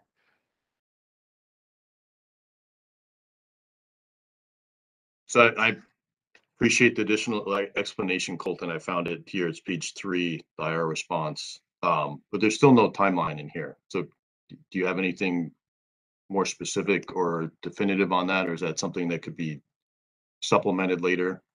Yeah, we can definitely supplement it, but I'll share one thing. So one of the things that the engineers are working on quite feverishly right now is called a RAP, a Rapid Action Plan to improve the reliability performance on Maui as one example. You know, that's not focused only on high wind, but just on a number of things that we can do to improve the reliability. But we can augment this IR response with additional details, especially on timelines of some of the near-term efforts, including our RAP, including our asset sustainment programs, and things like that. I mean, I don't see any reference in this response to either of those. So is that? Yeah, so we make reference in the IR response to asset sustainment or asset replacement. We don't talk about the RAP because that's more focused on distribution, not focused on high winds, but it's all relevant to the discussion about either avoiding or reducing customer outages. Perhaps we were a bit too narrow in how we responded to the IR, and for that we can supplement our response. Okay, no, that's appreciated. We'll follow up. I said it. We have someone here that lived through it. Lots of friends. I mean, well, you get the point. Okay, please turn. We're going to discuss the Kuheilani project. We asked another IR following up on that. I don't have the terminology here, but we asked what basically the customer cost of the delay is going to be. Your answer says that customer savings or benefits are not necessarily lost from the, and so just so people on the outside understand, this is a project that was approved by the commission. The original online date, GCOD, was July 2021. It's been delayed until October 2023. It was in that initial graph, and we'll get into this. It was one of the largest cost beneficial projects I've ever seen in my lifetime. So in my view, there's a 2-year delay, and so people aren't going to see the savings in that time frame. So we asked about that to quantify it. Your answer was customer savings or benefits are not necessarily lost in the adjustment of the AES Kuheilani project's GCOD, since the 25-year term of the PPA remains the same, starts when AES Kuheilani project achieves commercial operations. Benefits from the project will be realized over the same time frame, just from its new GCOD. So let me just, before I want to just be clear that I'm understanding your interpretation of that. So what I read out of that is that, you know, it will come online 2 years later, but there'll be 2 years on the back end, and so customers are the same. They'll get 2 more years of benefits 25 years from now instead of I think the way that 2023. you're characterizing it and your understanding is correct, Chair. It is factual that the customers do not receive those benefits in the years 21, 22, right? According to the original schedule. That's true. But then the life of the project is 25 years from the time that it actually does come online, which would push it 2 years further in the future. And the characterization is that customers are the same, right? That's what I read. That's my characterization of the response. And my answer to that is that if I believe there's a time value of money, which I do believe, you know, the years 2022 and 2023 are not the same as 2047 and 2048. Yeah. And so because we asked and we didn't get it this morning, I went to the original application and I looked at the residential bill impact. So that's attachment 4. You know, it's here. I did my own calculation. What I mean by the most cost beneficial project I've ever seen. So when you applied for this project before us, the residential bill impact, so the monthly decrease in bills was, the first year is estimated at $9.12. So for 1 year, that's $110. The customer's bills would go down by $110 in 2022.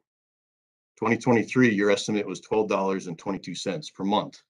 So your average residential customer on Maui they'd see their bills go down in that year by about $150. So we're talking about the 2-year delay here. My estimate based on your calculations here is that's going to cost average residential customers on Maui $260 each on average. Some are going to be more, some are going to be less. So to me, that's a very real cost. If you go and poll people on Maui, would you rather see your bills $260 lower? I bet a lot of them are going to say yes. And like I said, I've never seen a project that is one single project that has offered this level of benefit over the entire lifetime. It's almost $300 million in projected savings. And so, what's on paper now is we've lost that. We're going to lose it in the next 2 years. And you tell us we don't have to worry about it.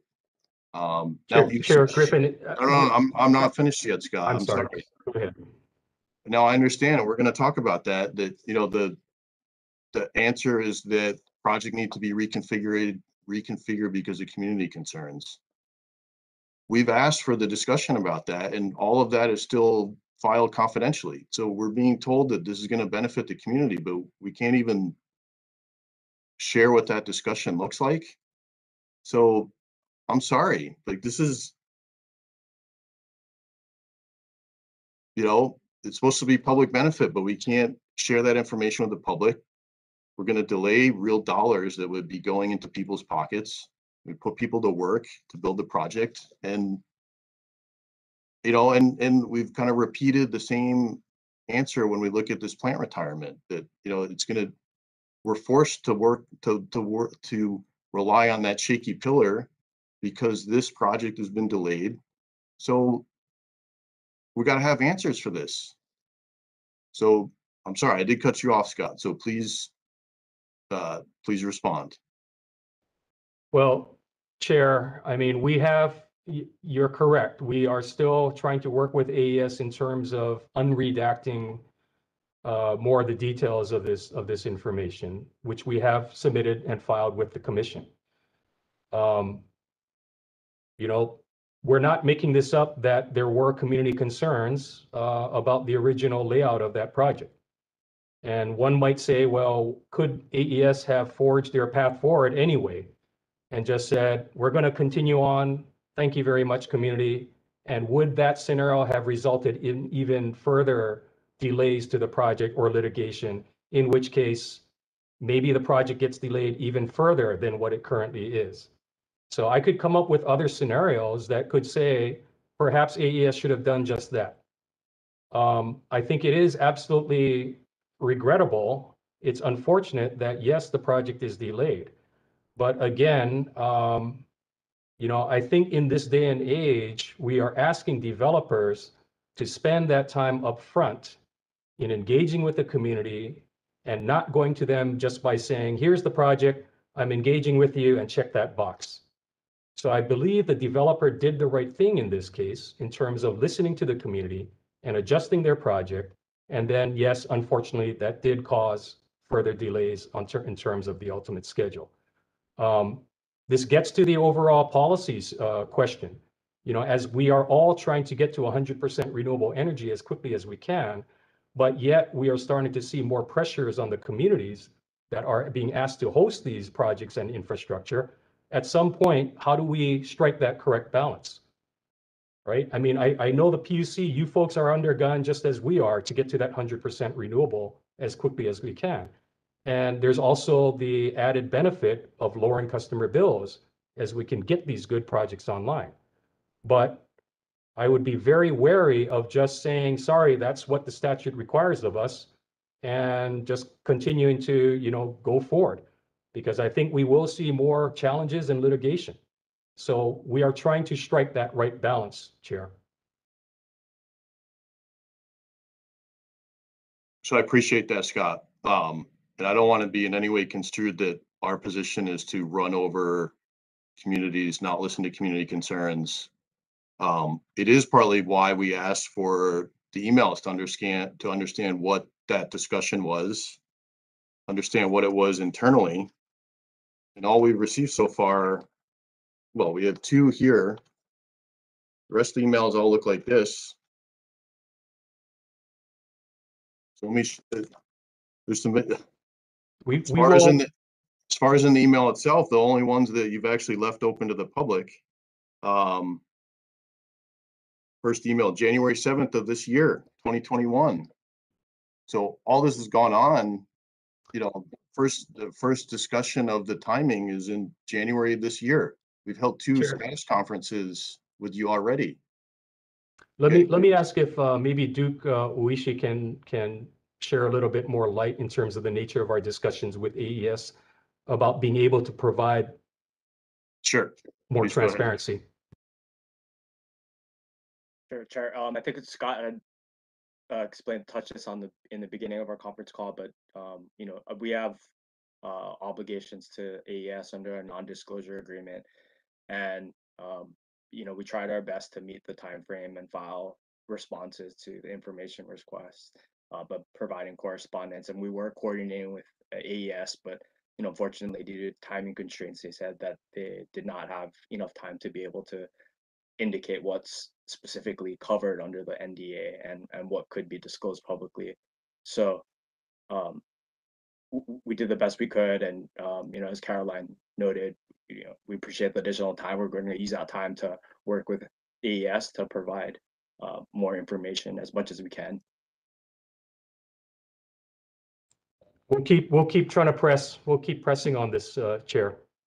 No, I appreciate, and we'll keep pressing. I'll just, Duke, you know, your obligations to the developers of the NDAs. I would just highlight, we have obligations to the public to address that near-term reliability problem and try and address the 2-year delay in savings that we're going to get.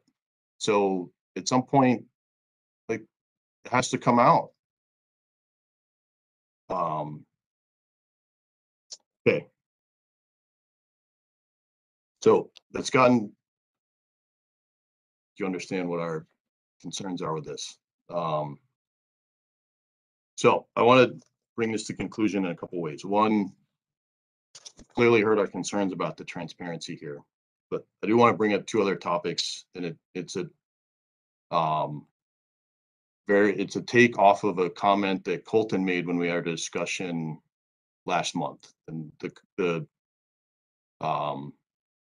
discussion was about owning responsibility for what's happened here.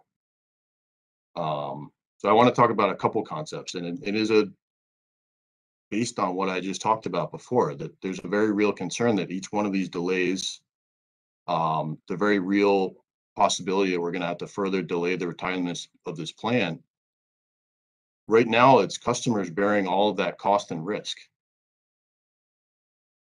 Correct? I mean, customers are going to pay the higher electricity bills because of the delay in the project. We have to go and keep the plant online longer. You know, it's not lost on me. I was here when we issued the Maui rate case order, I think in 2013, and we did a deep dive on the cost of keeping that Kahului plant online. It was a very expensive unit to keep online. So if that needs to stay online, you know, again, the public will be asked to bear that cost. So do we have this, well, is that your understanding the same as mine, Scott? Well, it's the cost of running the system, Chair. So, and that is borne by our customers. Okay, but these decisions are made by the company, and they have real costs that the public is bearing now. So in my opinion, there needs to be a rebalancing of this cost and risk equation. If these are the results that we're going to see, if you're we're going to continue to see this when the expectation it's 100% on customers' backs. I mean, are we on the different wavelengths here? Chair, I think I would respond by saying this. I think as we are moving forward, we are faced with many decisions on a daily basis, including working with our developers. We are making decisions about, you know, balancing reliability, requirements to hook up new projects, balancing that with the cost of running our system. To us, what we're always very mindful of is the cost to our customers. when our customers are not able to receive benefits from an attractive renewable project, we recognize that is not a good thing. What we look at in terms of our portfolio of projects that we're trying to get online is that we see the benefits that would be brought to our customers. But take the Kuehilani project again as an example. AES comes to us and they say, hey, look, we want to change the configuration of this project because we think that this is the right thing to do in terms of responding to the community concerns. And, our configuration is required to make us, to keep the project viable. And so, that's another decision point. What we do our best to do is balance all the considerations that come to us. And in that case, we made the decision to work with AES and support that reconfiguration. Ultimately, you folks are our regulators, and you folks will be looking at whether or not our decisions and our pathways are prudent and in the best interests of customers and the public interest. So we fully recognize that is your folks' role and job. We're going to continue to try and do our best to, again, balance all the needs of our customers, our community, the developers. Get off of fossil fuels as soon as we can, drive the bills down. I mean, that's our job. It's clear. It's in statute. And your folks' job is to continually look to see whether or not we've made the prudent decisions. And we'll do our best to try and show to you folks that we've made the right choices. But ultimately, I would like to think that we have our case, we have our chance to make that fair case to you folks, and you folks will consider all the things that we had to, consider as we made our choices. Well, that's appreciated. I think we have asked those questions, and in cases like when we asked for the internal discussions, the information is not being provided. When we've asked in the past, we got a similar answer on the cost that 2 years in 2047, 2048, they're no different than 2022, 2023. We totally understand, appreciate community concerns. Scott, it's not lost on me. We've had protests right the very place that we're sitting here. So it's been very front and present for the commission here, but we too need to balance all these and stay mindful. That chart, those first 2 years and the graph that we're talking about here is very concerning. Folks on Maui are going to bear that reliability risk until these projects come online, and the cost. So we're going to talk about a couple options that the commission is going to be considering. We'll get your feedback on it here. So one, it seems to me, again, I keep bringing up the timeline for the plant retirement. And like I said, everything I've heard so far makes me sound like there's going to be an ask later that it needs to be delayed. So I think what the commission is going to want to consider is something we brought up last week is we can separate the physical from the financial here. Commission can financially retire this plant. We pick a date that goes off the books. If you make decisions that require it to be online longer, then shareholders are going to bear some of that risk. Is that something we can talk about? Well, we'd have to see what you specifically propose, Chair. But I think that, again, we would fall back on, whether we believe we've made the right decisions. And we may end up disagreeing with you folks on certain of those, in which case we'll work through the process with you folks as best we can. That's understood, but I just want to give the context. Right now, what we're being told is that everything we've been presented looks like it's robust and resilient. So based on the current information and our concerns, this is the path would look like we need to take to put a firmer line in the sand and drive decisions towards meeting that instead of just, saying, well, we'll just go ask DOH for another extension. We'll just kind of keep delaying. So it's understood. Well, Also Chair, understood the company has its due process to this as well, and we'll work through that. Yes, correct. Look forward to that. Second topic again has to deal with the cost and the risk of the delays to projects. So what we've talked about, what would the commission like to do very soon to set up regulatory accounting for these projects based on the original GCODs. And those accounts would track all the savings that are going to be lost due to the delays. And so for the 99% of people outside of here who don't understand the regulatory jargon, these are accounts that track, Hawaiian Electric has these for the costs of their COVID related costs. These are set up to track certain types of costs, and there's later determinations made on the pathways for recovery of those. So we have these right now for your accounts related to COVID related costs. It's been used in the past with tax reform. And what we'd like to set up here are to set up these accounts to track those delayed savings. There'd be a future discussion about how those are dealt with at the right time and place. But the actual process of setting up those accounts will do a few things. One, it will provide greater transparency on what those potential lost savings are. Two, it does give a strong incentive for the companies to bring projects online sooner. The sooner the projects are online, the sooner the account is closed out. So, do you have any feedback on that, Scott? Chair, I mean, if we are asked or required to set up those accounts and track quantify delayed savings, then we'll do that. I mean, as you say, the actual decision point later on about what to do with those accounts, I mean, that's when we would, hopefully be able to get into a more detailed discussion with you folks and, get into the very topics that we've been talking about this afternoon. Do you agree that it'll provide strong incentive, basically for all of us to work together to bring projects online? Absolutely. Okay. So we'll look forward to further discussion on that. Appreciate the work and the time that the team has put in. You do have our full commitment on working together to bring these projects online. I don't think there's been any daylight between all the parties that have talked about this. So we'll continue that work on the task force as well as on the other islands.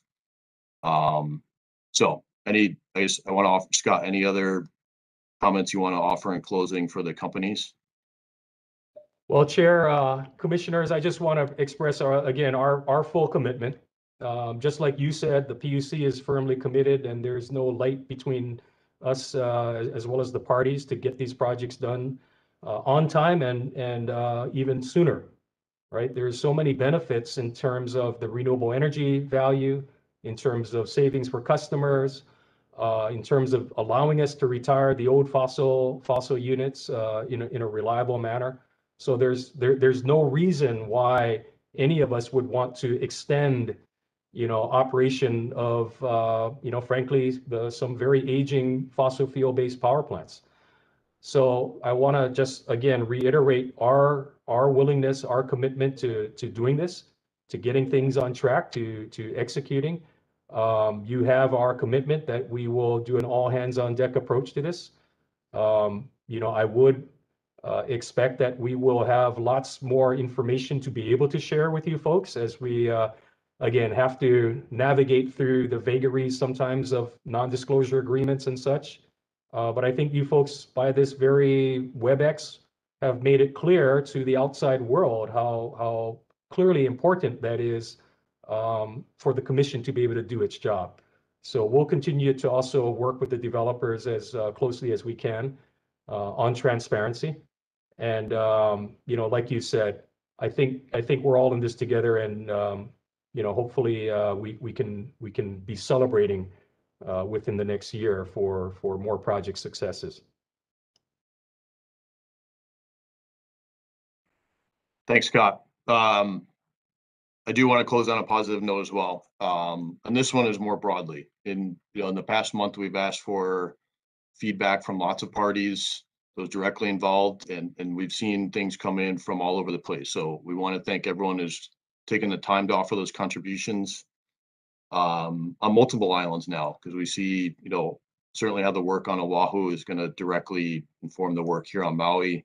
So we'll look forward to continuing that in the discrete different projects ideas. We started this discussion about with the further discussions with Clearway. They've stepped up and tried to find ways to address some of the needs here. So we look forward to continuing with all the different parties that bring the ideas forward, as well as working with State Energy Office and Hawaiian Electric and being successful on all the islands here. So with that, I'm going to bring things to a close. Thank everyone for their time. Appreciate it. We've run on far longer, but it's been a worthwhile discussion today. So thanks everyone, and we'll continue to progress with this. Aloha. Thank you. Thank you.